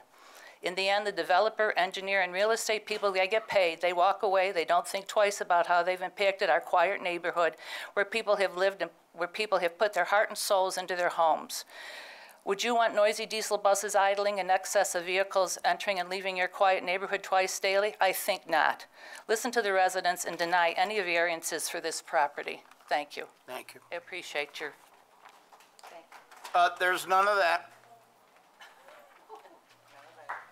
Comments are directed to the board, not to the applicant. If you cannot keep your thoughts to yourself, you're free to leave. But we're conducting this in a proper way. I'm sorry, what's that, ma'am? Deaf people. Oh, yes, you can shake your hands like that if you'd like to, but no applause, please. Or booing or any other comments. Next on the list. Helene Schnur, 87 Baynold Drive? Road, excuse me, Baynold Road. My name is Helene Sneher. I live at 87 Baynold Road. Just like the previous speakers, I misunderstood the specific area variance request. I did not know the difference between area variances and use variances. I will note that very many of the points that were made by Mrs. Hamilton, I was planning on discussing in my 4-minute presentation, which I won't do now, about the traffic safety issues as it affects really several hundred households in that area. Because Newport Road, you have Baycrest, you have Baynold Road, you have, Mooring Landing, you have Newport Road. One point of egress for all of those, something like 80 households, and that's 200 feet from where the entrance is for the property in question. Then you have all of the other households and the apartment complex south of Eastridge Road. But what I want to ask now is if it's possible to ask questions. So my objections were more as to the use variance. So I want to ask, who decides the use variance, and has that use variance been approved already? There was some talk about that the use of the building as a school is allowed, but I would like more information. My understanding is that the town code enforcement officer was asked to make a determination as to whether or not the use was a permitted use in an R1 district, and that the code enforcement officer received information from what I read from the state education department and concluded that it was a permitted use, and that determination was made sometime in March. Okay. And an appeal could have been taken to this board to determine whether or not that interpretation was a correct interpretation of the board, but nothing was presented to us to rule on that issue, so. So that's something that's passed already. I had a problem with Mr. Pavi saying that they're not planning, even though this has nothing to do with that setback, they do not plan on extending the footprint. According to the planning board minutes, planning board agenda from last month's planning board meeting, Nichols Construction was asking for the redevelopment of an existing building to include a new 15,438 plus square foot building addition and a non-regulation size track and field. To me, if you're including a new 15,000 square foot building, that is an extension of the footprint. So I don't see that as how that can, to me, this whole project has to be looked at in its entirety, not just one sign or the corner of one building. And also, I'm asking about the setbacks that Mr. Pavi referred to as a 50-foot setback for private schools, but a 29-foot setback for... No, the ordinance requires a 50-foot setback for a school. And they're asking for a 29.6-foot setback instead of 50 feet. That's the application that's in front of us. Okay. And that's what is confusing is what is within the purview of a zoning board, what is within the purview of a planning board, what is within the purview of a town board, what is within the purview of a conservation board, and all the other boards. We have a very limited portion of the whole project. Okay. All right. Okay. Thank you very much for your time. You're very welcome.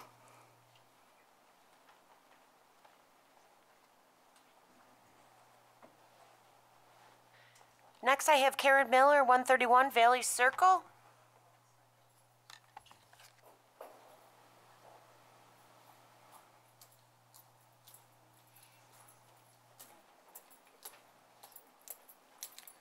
Good evening, Karen Miller, 131 Valley Circle. I presented to you or submitted to you, and you should have received a comparison to the Grease decision in 2019. Yes. And while that may not be appropriate for this variance, there is a section within that they cited. And one of the reasons for the decline was proximity to nearby residents. This will bring the structure 30 feet closer to the adjoining residential district.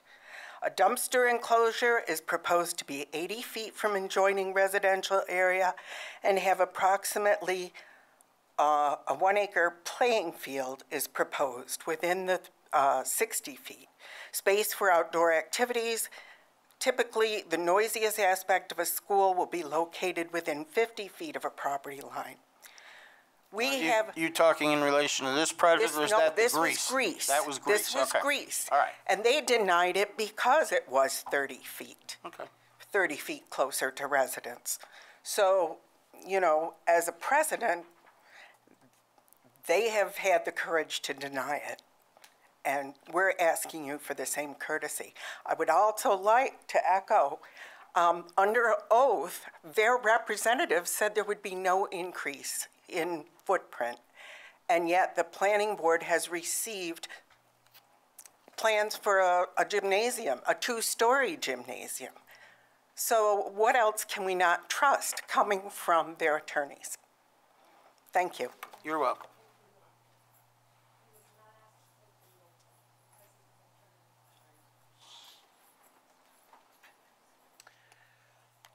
Mr. Chair, Board, that's all I have that is signed up to speak on my All right, list. so everyone who signed up has spoken. Is there anyone else who wishes to speak?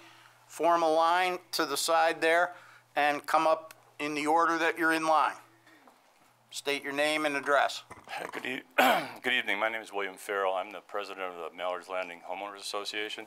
I'd like to speak to the point that you just raised about the appeal to the zoning board about the use variance. Yes. I did submit an appeal to the zoning board in February and submitted it to the Planning and Zoning Division.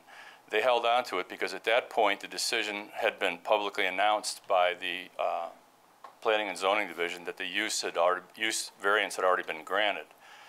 They took the appeal and then contacted me and said it doesn't have to be appealed now, and they've held on to it pending, apparently that was the time when they were contacting the Charter Schools Institute to find the exemption that was located for this school's particular charter. So I did in fact file an appeal of that decision and was, I actually have never heard anything since about that appeal. That was filed before the March, whatever the letter was, 18th or 21st. Yeah, so I think and Michelle, correct me if I'm wrong, I think what happened was there was an appeal of essentially no decision. So there wasn't really anything to appeal. The very first meeting in January, the chair of the Planning and Zoning Board, or the Planning Board, made an announcement before the workshop began that the Planning and Zoning Division had already informed them that this was a permitted use. Subsequent to that, I appealed that. I asked for documentation of that over a 2-month period and never received anything from the Planning and Zoning staff.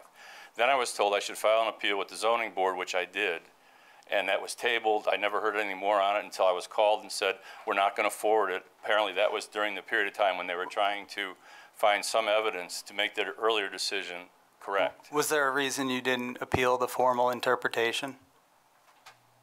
Well, when I read it, I know enough about the exemption that was granted to this school. It was deemed to be a private school for the purposes of zoning. However, the letter itself was inherently inconsistent. It said they were exempt from zoning, but were required to comply with the 50-foot setback zoning code. Yeah, so I said, yeah, exempt what do I do from with that? exempt from local zoning. I think they said that it has to comply with all local zoning. The letter said that because they were deemed to be a private school for the purposes of local zoning, the use was permitted. However, they weren't exempt from the 50-foot setback rule, which is a zoning rule. Right, so they need relief from that, correct? Well, what I was saying is that that's an inconsistent outcome from that letter. On the one hand, they're saying they're exempt, and then the next statement says that they are not exempt. No, so I didn't know what the status of my appeal was, and I have never heard anything since then. Yeah, so I think, and feel free, Town, to correct, I think what happened was there was an appeal of essentially there was no formal decision. It was publicly stated at the planning board workshop in January that the use is a permitted use. A planning board workshop is not a. Oh no, this was at the it was at the workshop. Right. So there's the chair of the planning board stated publicly before the workshop even began that he had been informed by the planning and zoning staff that this was a permitted use in an R1 district. And at the time, they said it was because it was a private school, which I pointed out it's not a private school, it's a public school. Sure. Yeah, I mean, can dive into the timeline. I mean, it's. Well, all I'm saying is I never had a formal response to the appeal, and it was stated that why didn't I appeal? Yeah, and I did appeal in time of the earlier, apparently premature decision of the Planning and Zoning Division. Yeah, so I guess when I'm looking at what was sent to the town, persons aggrieved by zoning interpretation may file an appeal. And I was advised by the Planning and Zoning Division to file the appeal with the zoning board. And it didn't happen after you received? I got a call saying we're not going to forward it to the zoning board, and nothing more was said to me until I got that letter. I assumed my appeal was still standing. Okay, I guess we'll have to. Well, I'm merely just addressing the point that was made that why didn't we appeal? We did appeal. Yeah. Not that decision though, not the March letter. That wasn't in existence at that time. So you can't just say we appeal anything that comes in the future. No, I said in my appeal that we were appealing the decision of the. But you didn't know what the decision was. The decision had been stated publicly at the planning workshop that the use was permitted. That's not a formal interpretation. It's a bit more nuanced, but we can say this. We can look into that and but You had other comments that you wanted to make? No, I wanted to address that point. Okay, all right.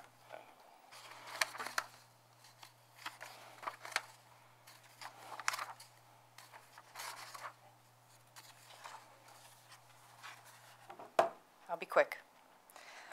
Good evening. My name is Jessica Schaefer. I live at 105 Baycrest Drive, and I want to say that I oppose this area variance. If this building is going to be used as a school, they should have to follow the code for the school, which is a 50-foot setback. We shouldn't have to bear the brunt of the use and allow a variance that will surely impact the abutting properties with elevated noise levels and view of school activity. In my opinion, this code should also be reevaluated, as I don't think 50 feet from a school is enough, and I'm one of the properties that is going to be inside my house 90 feet from a gymnasium. So if the school wants the building, they should have to follow the code and reconstruct this southernmost portion of the building at their own expense, not ours. And there's a clear difference in our neighborhood on the impact it would be between dozens of software engineers writing code and 600 people in a building. Thank you.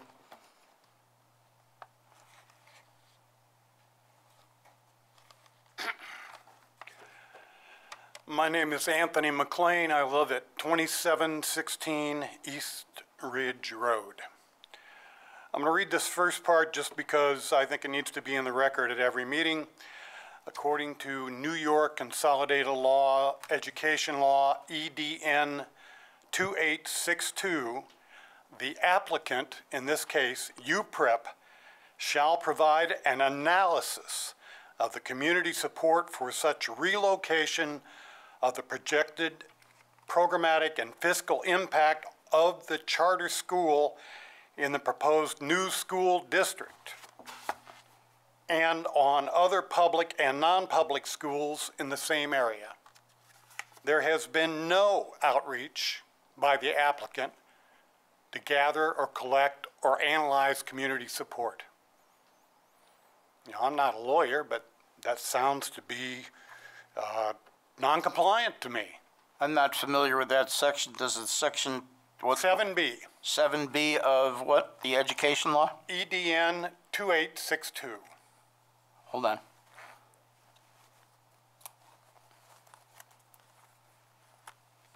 EEN? Edward David Noel.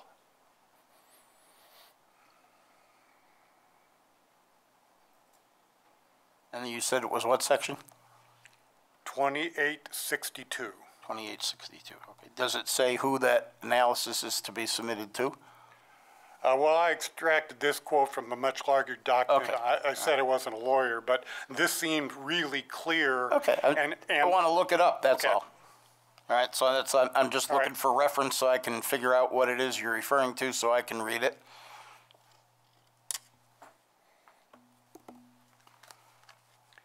And secondly, in that reference, the idea is that they must quantify the money being spent in this regard. Someone needs, at this process that went through the 4 or 5 or 6 or 7 or 8 boards, no one has asked, what will this cost the city of Irondequoit or the Irondequoit School District? All right. Much of what I said has been said, except I am an expert in one thing. I'm an expert in audio. I'm an international expert in audio. It allowed me a nice retirement in Rochester. And what I know is it's going to be too loud there, and that UPrep has provided no support in their sound document to indicate otherwise. Their sound document is a collection of little clips and snippets from various academic text and that sort of thing, but it doesn't mention anything on the 3000 East Ridge Road site that will be the noise caused by what goes on there if UPrep is allowed to operate at that location. And that means the 13 school buses, the dumpster slamming all day, the HVAC that's at ear level to the people on the next drive, the football practice field where they use the most flowery language all the time, and they're 11 feet from the property of the people next door. There is a lot of noise going into this. I have the documentation that I created with modeling software, but you wouldn't accept that because I'm an interested party. In the last week, however, I have searched for other experts that it will cost us 5 to 10 grand to produce a document in this regard, but we'll do it if we have to. But what I'm asking is that you do it, that you ask UPREP to produce a scientific document that employs a technique called noise mapping. And noise mapping attaches a sound value, an intensity value to all activity. So the 120 cars that come in today. Can you submit the information about noise mapping to the zoning and planning office so they can disseminate it to the members of the board? Well, we brought this up before, and that's when we got the Kostich clippings out of some antiquated. So this was, you've already presented this to the planning board? I've mentioned it directly, yes. Okay. And what we got was so weak, it wouldn't fly across the room. Well, did you do the noise mapping thing to the? I did myself, yeah. No. Did you present that to the planning board? Yeah, 2 or 3 times ago, but it was me. All right. And so somebody's going to go, well, you're an interested party. We're not interested. All we want is someone who is a non-biased party to do this sound and noise mapping in a professional way, and we will abide by their decision. And I'm confident you will find that decision is nowhere close to what it should be in this quiet neighborhood. And finally, one of my colleagues tonight presented some information about home values and a decrease in home values. Well, if you have a 20 dB increase in sound over a period of time in a residential neighborhood, you will lose 10% of your property value. It sounds like they were already going to lose 10% of their property value before because there was a school there.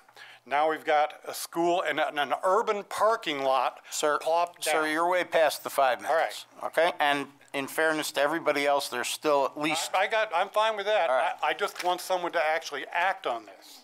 Thank you, sir. Next. I'm Nancy McLean. I live at 2716 East Ridge Road. What I want to do right now for you is to walk off the distance here. So the distance of the variance is 20.4 feet. Correct. That's 1, 2, 3, 4, 5, 6, 7, 8, 9, 10, 12, 13, 14, 15, 16. So I didn't even get 20 feet. And what is that 20-foot variance? Each of the tiles in the ceiling is 2 feet. And I was doing it like this. Right. Well, This is 1 foot between my. I'm doing it by. There's 32. So you're doing. 32 So you're not feet. doing 4. So my point is 20.4 feet. Correct. This is the variance, and what is that footage going to change in the neighborhood that it's landing? And it's going to change the neighborhood in a huge way. You've driven all these other places. You get around. You went to all these other I went there places. as well. It's very different. When It people is. think of East Ridge Road, they think of past 590. They don't think of the other side of 590. Right. And so I just think a variance of 20 feet and the difference it would make in the entire neighborhood is way bigger than 20.4 feet. Thank you. Thank you. Hi. Hi. My name is Bobby Porter, 6 Baycrest Drive. I retired 4 years ago from Rochester City School District for 34 years. And I've been to a couple schools, and I know how big the parking lots, how everything is big. My question is like the variance, where They said last time that they're not going to use that under thing by the front door for the buses. They're going to go way back and line them up, which is close to the houses. Also, with the noise, when I went to visit the school way back, I asked, you know, and I knew a lot of people because city school, they worked there. And I asked if they'd fight. Oh, no, we just push and shove. Well, like a month and a half, maybe 2 months ago, through the grapevine for the schools, that kids were fighting, like 20 of them. Cops came, parents came, the parents are fighting. We don't need that in the neighborhood. And boys will be boys, you know, they get mad. The mouth, you know, I'm just saying, we don't need it in the neighborhood. I don't care if they're black, white, purple, green, yellow. I don't care about color. I'm thinking of the kids, how big room enough for them to maneuver around, and if it gets tight, I mean, where they were, it was way tight, I understand. But here, it's a little bit bigger, but it's all about the kids, and if you don't have room for the kids and the buses and all this, what are you doing? You're not helping the kids. Thank you. Thank you. Dave Nicoletti, 45 Baycrest Drive. Speaking of just the corner of the building, you must consider safety and also liability of the neighbors, the HOA, who will be responsible if someone gets hurt on their property. Talk about traffic, talk about parking. There will be overflow parking. They've already talked about looking for an overflow parking area. My comments I had made to the planning board, they're looking for off-site parking. Well, it's naive to think that this is during activities. They're gonna have football games, they're gonna have basketball games, not football games, but they're gonna have practices, they might have scrimmages with our schools. And they've already admitted that they are going to probably need off-site parking. So it's naive to think that someone's going to show up to the building, find a full parking lot, drive to some remote location to get shuttled in. They're going to drive around Baycrest, park on Valley Circle, and walk around that corner of the building on their property. So please consider that. The liability, they're on a private road to begin with that the HOA has to deal with. Just take that in consideration. The safety and liability, because that corner is too close to the property line. Thank you. Thank you.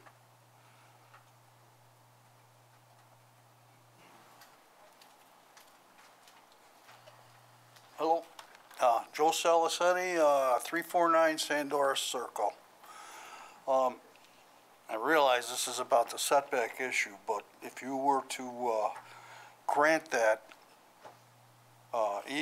variance, I think that we would all agree in my neighborhood that, you know, everybody said it before about the traffic, the buses coming in from all areas, from Norton Street down Bayview, up Bay Shore, from Ridge Road, 590. I mean, there's going to be a lot of traffic on top of it, and it's you know, taxpayers would lose. There's no taxes will be paid going forward. Walkers and joggers and bicyclists, commuters, traffic jams and road travel. First responders would lose. They don't have good access to the buildings as reported by the fire department. And also, I would like to, there was an article in the paper last week about a charter school that just closed in the city because the Board of Regents denied them. They weren't working up to what they really expected, so they shut them down, and they voted unanimously in April not to renew the Urban Choices Charter, a step that usually ends the discussion. but the school sued, arguing the state's determination process had been flawed and asking a state Supreme Court judge in Albany County to stop the closure. The intervention would have needed to come by June 30th when the school's charter expired. It did not, and so on July 1st, Urban Choice formally lost its charter and had to admit defeat. They are looking for, in coming days and weeks, we will work with each family to ensure we provide as much information as possible to receiving schools in support of successful transitions. I just question, you know, what happens if this goes through and this charter school gets built and gets, you know, set up, and they also get denied. They get closed down by the Board of Regents. We got a building and all of this, all the money put into this, it would not be, you know, usable anymore. That's pretty much it. Thank you, sir.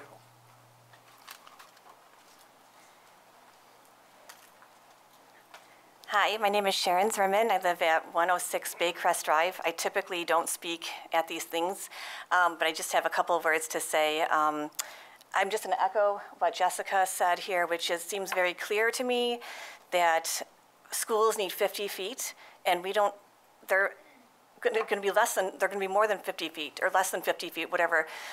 So I just feel like that's written there. Like, why are we even talking about this? Like, this is what's stated, the ordinance or the variance or whatever.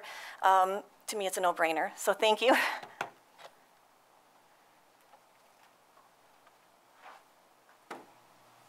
Hello, Sean Johnson, 130 Bay Knoll Road, first-time caller, long-time listener. Not really that long, sorry. Just recently. I have questions really about, I guess, so the use variance decision versus the area variance decision.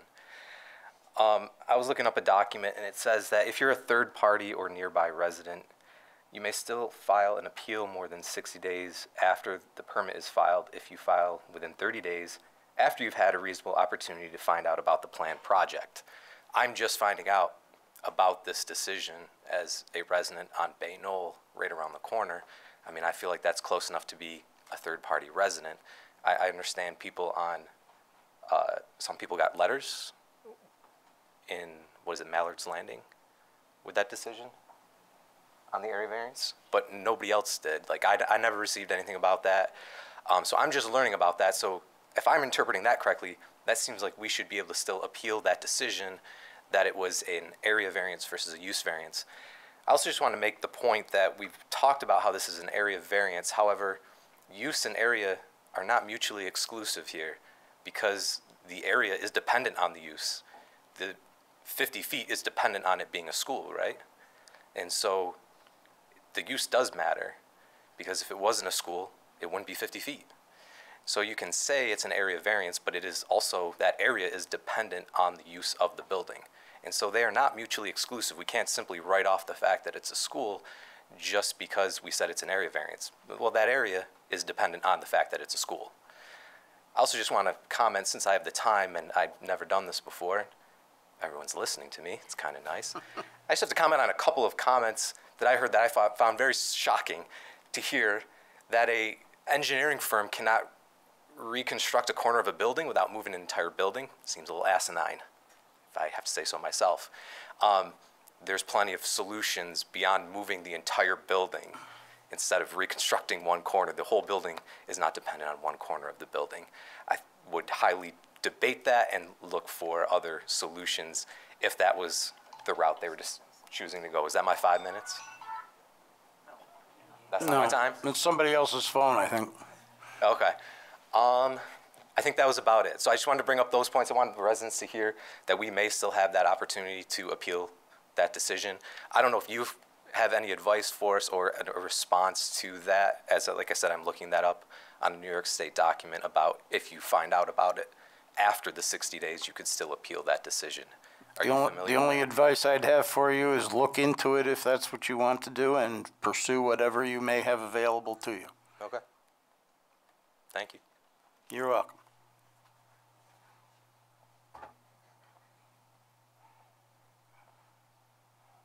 was up before talking about the appeal. Could I just make a couple comments? Generally, we don't allow repeat. Particularly, how many more people want to address the board tonight? Please raise your hands. All right, seeing none. All right, so we'll make an exception. William Farrell, again, president of the Mallards Landing Homeowners Association. In preparing for this hearing, I studied previous zoning board hearings on the Irondequoit television channel, and I heard you, Mr. Hinman, talk specifically about town policy, specifically in two cases involving vape shops. One was in Irondequoit Plaza, another one was on Eastridge Road in that plaza. And those cases involve one was a fairly substantial difference, I think, in the 1,000-foot setback.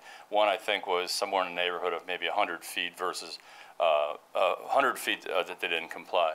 But you made the point that it's town policy, and you wanted to abide by town policy, and you had no reason to challenge that. And in one of those cases, I think the town policy had been made after the company involved had already obtained a lease and was planning to open it. It had been given advice by the town itself that they could go ahead, and notwithstanding that, you made the decision that not to approve those variances.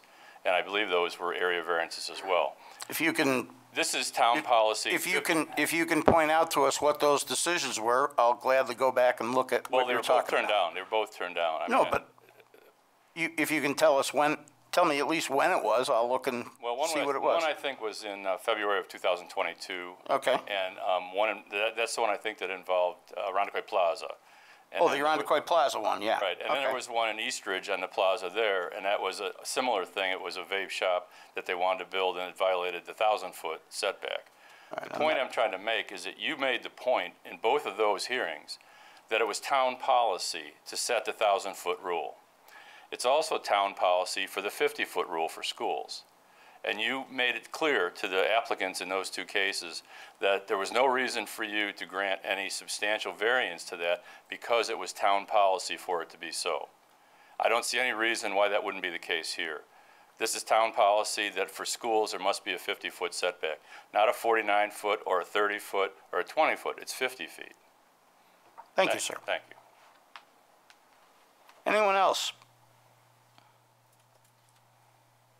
Is there anyone who wants to speak to this application that's neither for it nor against it?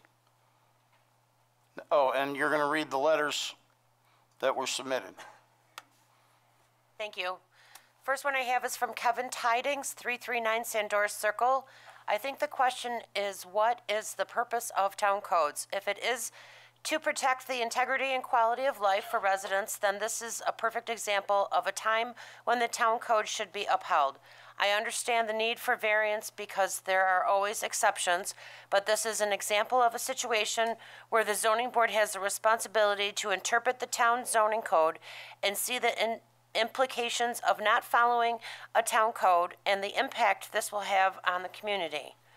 We have heard through this process that this is coming down from the state level, but this is a situation you have control over. This is the perfect time to show the importance of local government doing what is right for the community we all live in and serve. Next one is received from Jennifer Nicoletti, 485 Big Crest Drive. You propose school relocation to 3000 Eastridge Road.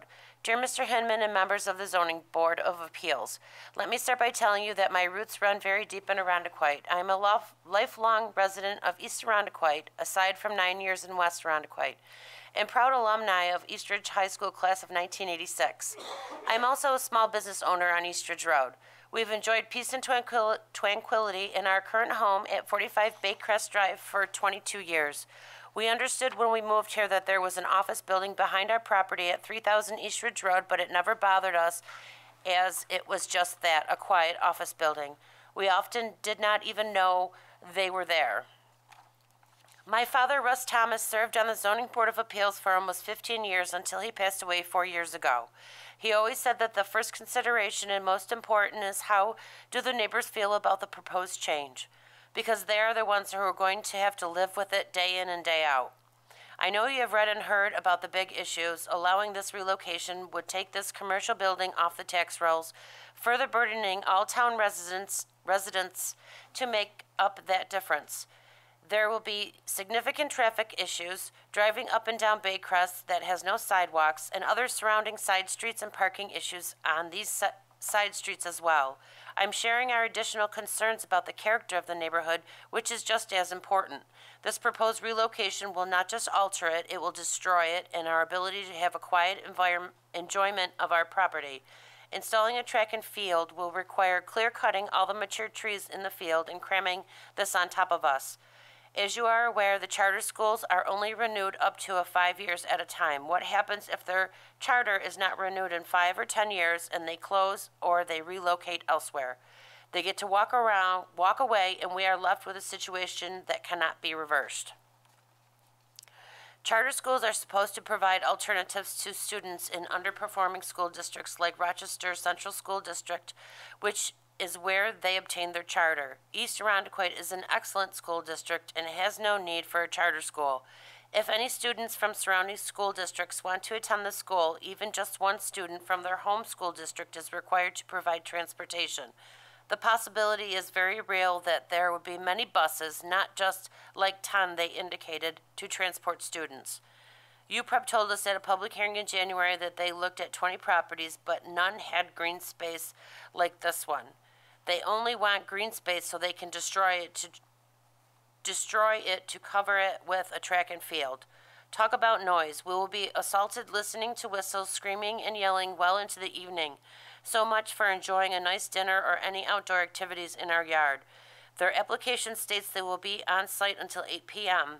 Our houses at this end are on a hill, so we are elevated over the field. We see clearly over our existing 6-foot fence. It only serves to keep deer and people out of our yard. UPrep's application states that they will surround the property with a 6-foot vinyl fence. As that property is even lower than our fence, it will do absolutely nothing to block our view of the track field. In fact, we won't even see it, as it will be at least 3 feet lower than our fence. We are on a hill that slopes all the way down to the parking lot out back. And we all know a fence does nothing to address the issue of constant noise that will come from students and coaches using the space. This severely and negatively impacts our quality of life. We are not being given a choice about this and are dependent on you to advocate for us. New York State ED requirements state that a secondary school should be located on 10 acres with an additional acre for every 100 students. I do not understand how this relocation can be allowed to happen. It demonstrates very clearly that this 6-acre property and complete redevelopment of the surrounding land to the track field is simply too small. Additionally, what prevents others in the vicinity from using this field on the weekends, so the noise will become 7 days a week? The letter UPrep submitted with their application states that they now plan to increase their enrollment even more than what they told us at the public hearing in January to 600 students.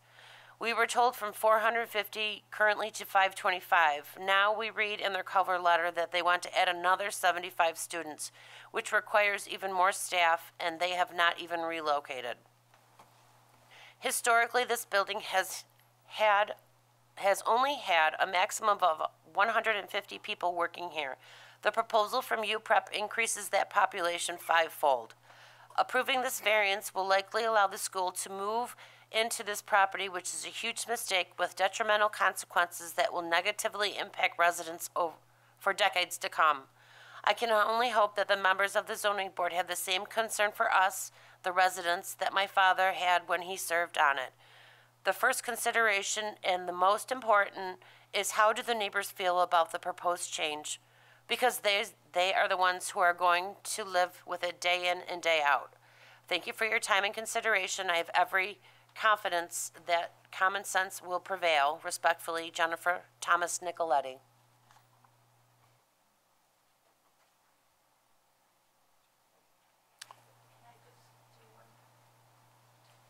It's quick. Give you 30 seconds. I moved here 8 years ago. My husband died, so I wanted a nice, quiet place. I lived corner Baycrest, Newport. I've got tons of gardens. I get so many compliments. If this school goes in, I'm out. I'm moving. I can't All right, thank you. And it's killing me. Is the applicant, well, first let me, is there anyone else that, oh, okay. Sorry. Valissa Johnson, 130 Baynell Road. I just wanted to say that in observing this process tonight, I noticed that other applicants earlier brought neighbors to support their project. And I know from personal experience that neighbor opposition is often heavily weighed in granting or denying variances to homeowners. My father-in-law had to get neighbors' signatures to approve a variance for a shed placement. And I just want to point out that UPREP has not brought in any neighbors to support their proposition. Also, I don't understand why they would need a variance given the New York State Education Department of a 10-acre base. Thank you. Is there anyone else here that wishes to address the board tonight? Mr. Pavia? Mr. Chairman, I'll keep it very brief. I know it's getting late. First, not as late as I thought it would be. Well, not as late as the planning board meetings go. First, I'd just like to say none of the trees that run along the southeast corner will be removed as a result of this project. Secondly, the variance will not encroach on any of the adjoining properties. Thirdly, we are in a residential district, and the corner does not adjoin. The corner adjoins a road, not a residence, which was the case in the town of Greece matter. Otherwise, Your Honor, I think the other comments largely, like I've said before, go to the use that's being proposed, which is properly the issue before the planning board. And those comments that were made about the 20.4 feet setback that we're seeking really were not supported by any specific evidence. So we believe, again, and we respectfully submit that there's a rational and reasonable basis to support the issuance of the area variance as requested by my client. Yeah. And as you mentioned, you wanted time to respond to the submission from the Zoglin folks? Well, Mr. Chairman, when would we be tabled? When would we be tabling August. this? August. We meet once a month, the first Monday of the month. Okay. I think we could have a response to that letter made before that August meeting. That would be fine. Also, I'd ask that you address the question that I raised at the outset as to the 50-foot limitation as opposed to the general setbacks, and why it's specific to the school and what the significance of that is in relation to the usual area variances where we're dealing with, variances from the setbacks. Understood. That apply to everyone as opposed to a specific one that's geared just to this particular use. Understand, Mr. Chairman, and we can have that as part of our response to the Zoglin letter. That would be great. Thank you. Would it, at the risk of being shouted out of the room, that we've heard a lot of public comments. That won't happen because everyone here has performed very well so far, unlike other meetings that we've had, and they will continue to do so. We've heard a lot of public comments. Would it be wrong to suggest that we close the public hearing but allow the public to submit written comments to the board between now and the next meeting? Since we're going to have responses that deal with the issues that came up, I would prefer to keep the public hearing open. Okay. Those responses, when they're received in the Planning and Zoning Department, would be available for anyone who's interested from the neighborhood, and they may wish to comment on the responses, and so I would rather err on the side of allowing the public to have a full opportunity to express all their concerns than to shut anybody down. Understand. Other than the 5-minute requirement. Understand, Mr. Chairman. The only thing I would add is to confirm there's never been a use variance application made for this project. There's never been a use variance application entertained by any board of this town. What occurred, as you know, Mr. Chairman, there was an official and formal interpretation made of 235-8A3 by the department, and that is what would be subject to an appeal. Well, and that's another thing that I was trying to find the letter that I thought I saw in the packet of materials that we received, but I can't find it. So can you circulate that opinion letter again? I believe this is the letter. Oh, thank you. I'll make sure that everybody on the board gets a copy if they can't find theirs. Thank you, sir. Thank you. All right, so we are going to suspend the public hearing. And we'll resume August 7th.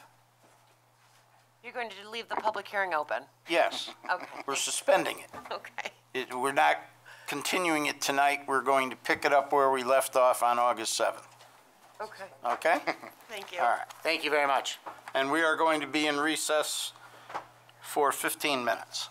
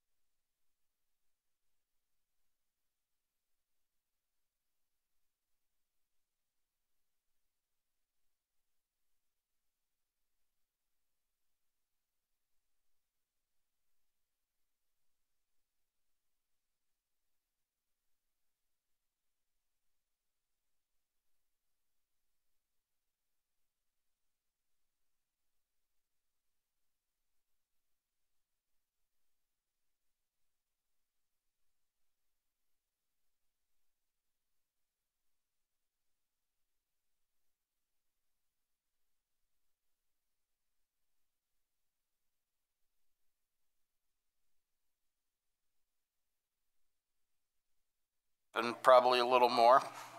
So, I want to get an idea of which applicants are still here. Is anyone still here for 1884 North Goodman Street? No. 46 Westgate Drive? No. 359 Bayfront Lane? Nope.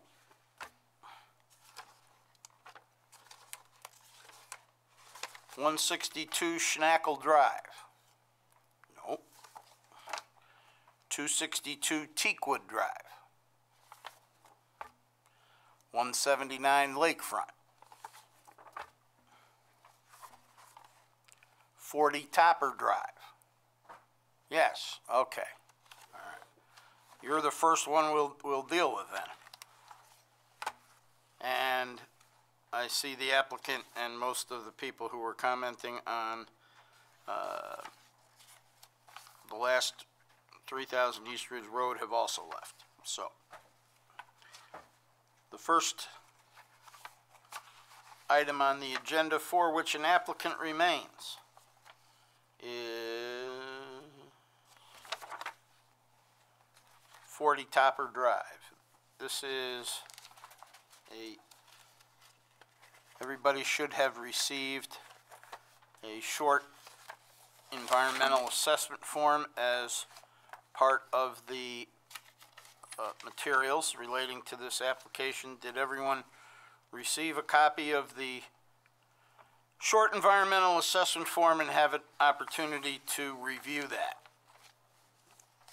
I would make a motion that we find that this is a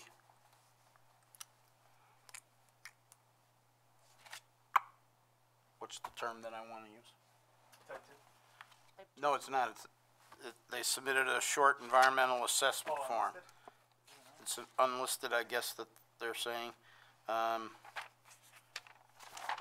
What's the term that we sign off on that we say it's not? Negative declaration. I'll make a motion that we make a negative declaration with respect to this application for purposes of seeker. Second. Any discussion? All those in favor say aye. Aye. Any opposed? Any abstention?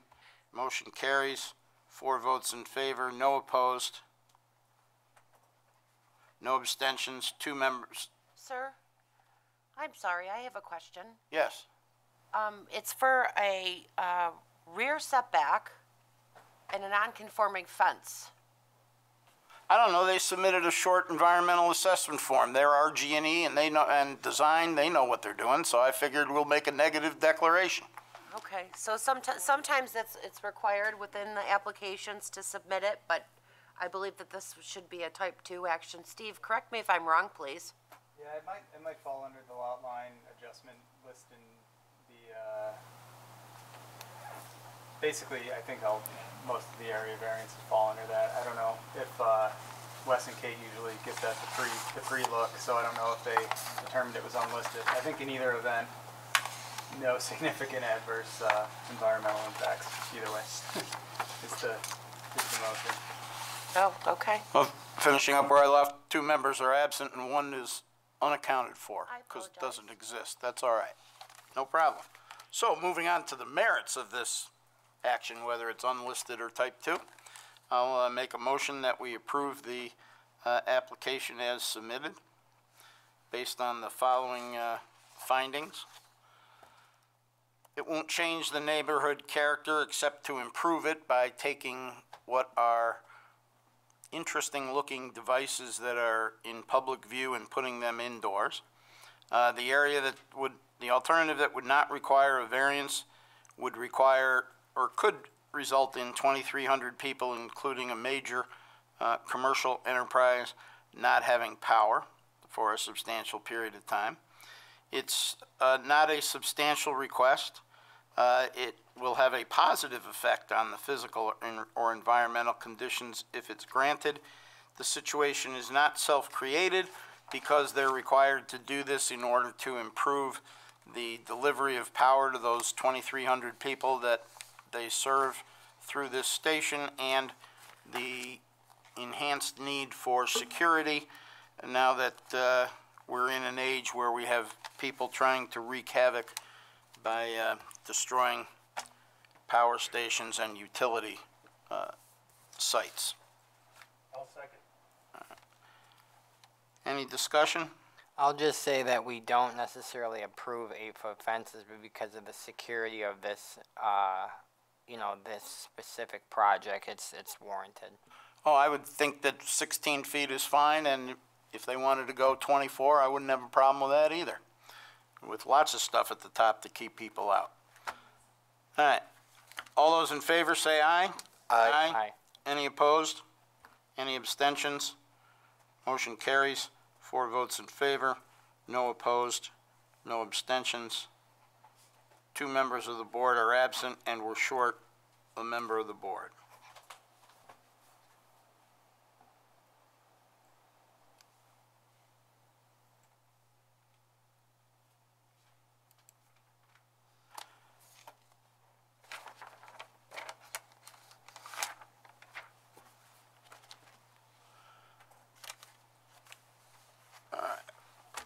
So going back to the top of the agenda for tonight.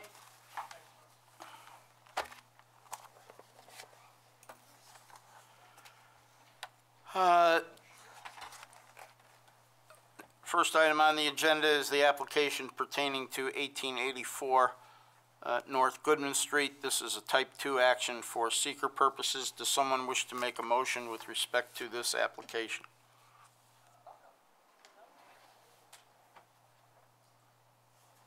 I'll make a motion that we approve the application as submitted. I don't think it's going to have a possible change to the character of the neighborhood. It's going to be in the back of the house. There's already actually a building there, a sunroom that's already there, and we're only adding a few more feet. After alternatives not requiring a variance, make a smaller bedrooms and everything, which I don't think is appropriate. It's not a substantial request, and I don't think it have any effect on physical or environmental conditions if granted. And it is a self-created situation, but I think it warrants because they probably need the bedroom space and an additional bathroom. Second. Any discussion? All those in favor say aye. Aye. Any opposed? Any abstentions? Motion carries. 4 votes in favor, 2 no opposed, no abstentions. 2 members are absent and 1 member does not exist. The next application pertains to 46 Westgate Drive. This is a type 2 action for seeker purposes. With the consent of the applicant, I would move to table this application to the August meeting. Second. Any discussion? All those in favor say aye. Aye. Aye. Any opposed? Any abstentions? Motion carries. 4 votes in favor, no opposed, no abstentions. 2 members of the board are absent, and we are short a member of the board.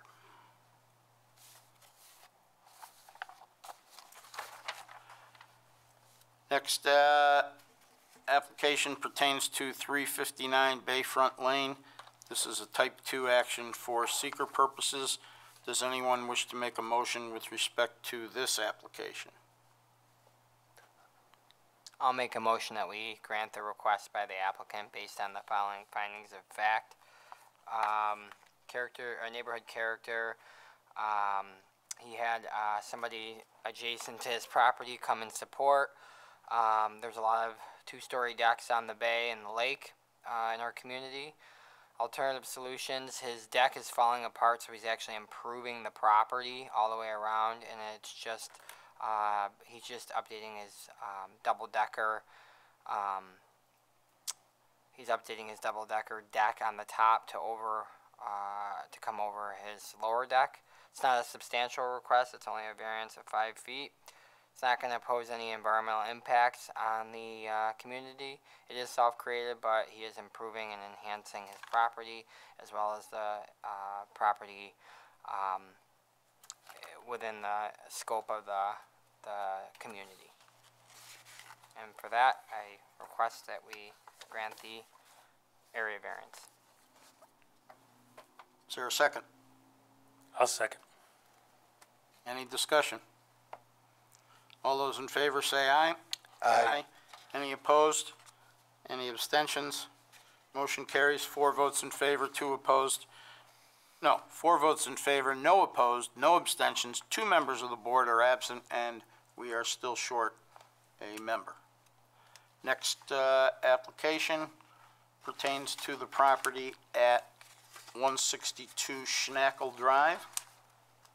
This is also a type 2 action for seeker purposes. Does anyone wish to make a motion with respect to this matter? I'd like to make a motion that we approve. Possible change to the neighborhood character. He's not really changing anything. There's already a deck there. He's just going to tear it down and rebuild it and only expand it by a little bit. The alternatives is to just let the deck fall apart, and we don't want to see that.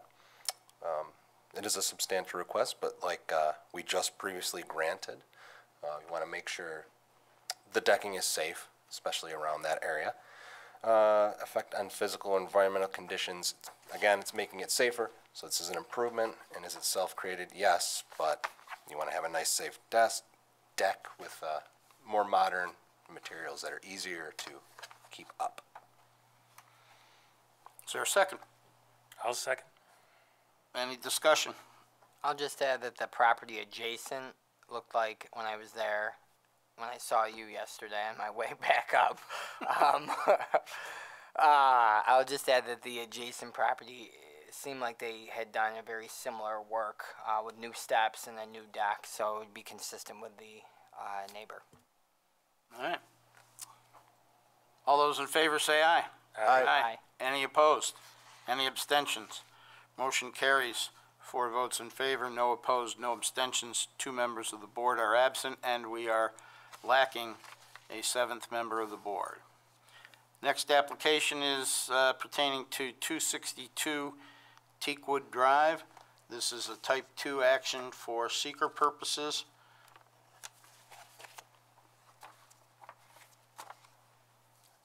Does anyone wish to make a motion with respect to, I'll make a motion that we grant the variance as requested with the following findings. This will not result in any change to the character of the neighborhood. The deck is located behind the house and is not even going to be visible to any of the adjoining properties except possibly by those passing by at high rates of speed on 104. The alternative that would not require a variance would be very inconvenient because this deck is going to come off of the level of the house that is the most occupied, and to use will enable them to get greater use of the backyard that has a rather significant slope down from the house that makes using that aspect of the property not as usable as possible. That's not terrible wording, but you get the drift. It's not a substantial request. There will be no adverse effect on the physical or environmental conditions. It's only self-created to the extent that they want to use their property to a greater extent, and that's not sufficient to deny the application.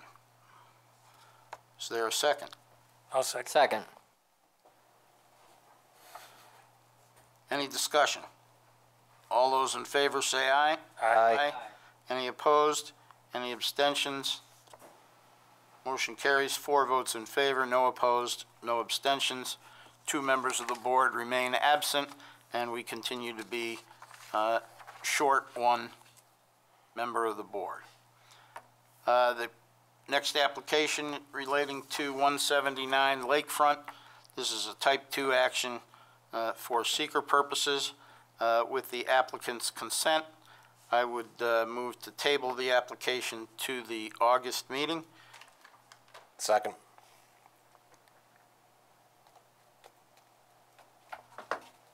Any discussion? All Jim, those- just a quick question on that. I know I'm killing people with the discussion No, here, but that's fine. I don't usually say too much in the discussion, but so like even if she got like the best possible locks, I mean I know we can't really do anything and it's on her liability, but like I mean if the people that because if it's a Airbnb or if it's a short-term rental, like if they don't do anything like the cleaners and they don't like pick it up. I mean, you could have the best lock on the planet, but if someone doesn't lock it, it's not going to do its job.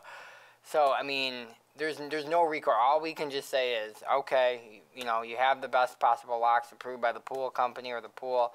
There's nothing else we can do about that, correct? I wouldn't disagree with that. What I'm hoping to find out between now and August is what is the origin of the requirement about hot tubs in front yards.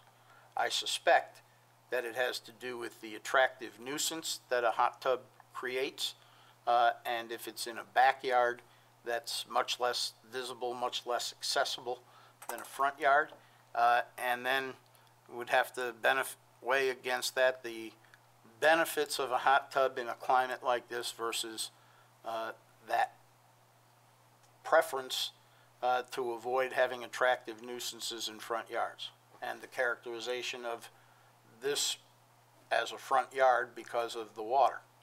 So that's kind of why I wanted to adjourn, and if we accomplish nothing more than getting good locks put on it, I guess we've at least enabled some degree of benefit if we're in the frame of mind that we're thinking we would be inclined to grant that. So that was my thinking. I can say that when I do hot tub inspections, it's my job to make sure that there is lockable devices, and those click-in devices are acceptable. But in most cases, you have to understand that in most cases, people with hot tubs are fenced in. Right. So they have a deterrent barrier already, and on top of that, then they have a locking cover. But there also are swivel arms that can be applied to covers to lock them. Well, at I think it was at Massawepie where I worked one time, we had something that would be very difficult to lock. But you put a eye bolt on the two sides and you run a chain and you put a padlock on it. And you do that so that the cover can't come off. It's possible to actually, I think we locked canoes by lacing them together and, with a chain and tying them, padlocking them. So it's possible to lock a hot tub like that so that the lid can't be opened without taking off padlocks. It is possible, more than just the clicking things. But, it'll be interesting to see what she is able to do, and then perhaps you can next week or next month enlighten us as to the rationale behind no hot tubs in the front yards. Because I suspect that it has to do with the attractive nuisance and I would think so. Privacy matters. And privacy as well. Yeah, that goes without saying. I can say that we can be more restrictive than the New York State Code. But right. That would have to be voted in by the town board. I can always make a more restrictive action a condition of the permit. I can put it as a condition of the permit. Of the variance, if we granted a variance? Well, in my case, it'd be a permit that they would come to apply for Okay. a hot tub.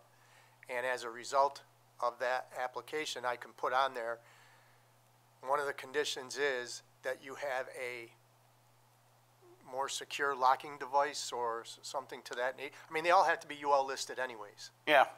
So. All right. So, any other discussion? Would she be subject to electrical inspection and everything as well? Okay. Just wondering. All right. Any other discussion? All right, all those in favor say aye. Aye. This is the motion to table. Any opposed? Any abstentions? Motion carries, 4 votes in favor, no opposed, no abstentions. 2 members of the board remain absent, and we continue to be short 1 member as we are constituted. The last item is the application pertaining to 3000 East Ridge Road. We're not, this would be a type 2 action for seeker purposes. We're not tabling it, we're continuing it. Is there a, I don't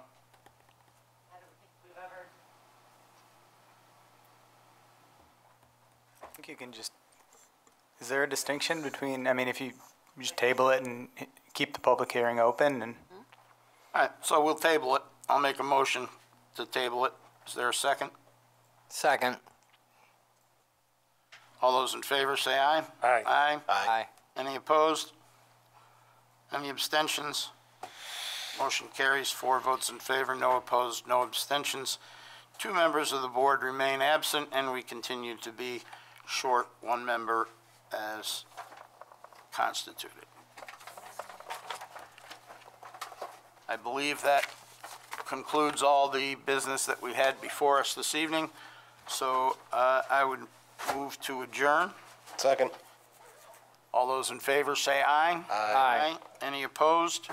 Any abstentions? Motion carries, 4 votes in favor, 2 opposed. No, or 4 votes in favor, no opposed, no abstentions. 2 members remain absent, and we are short 1 member as presently constituted.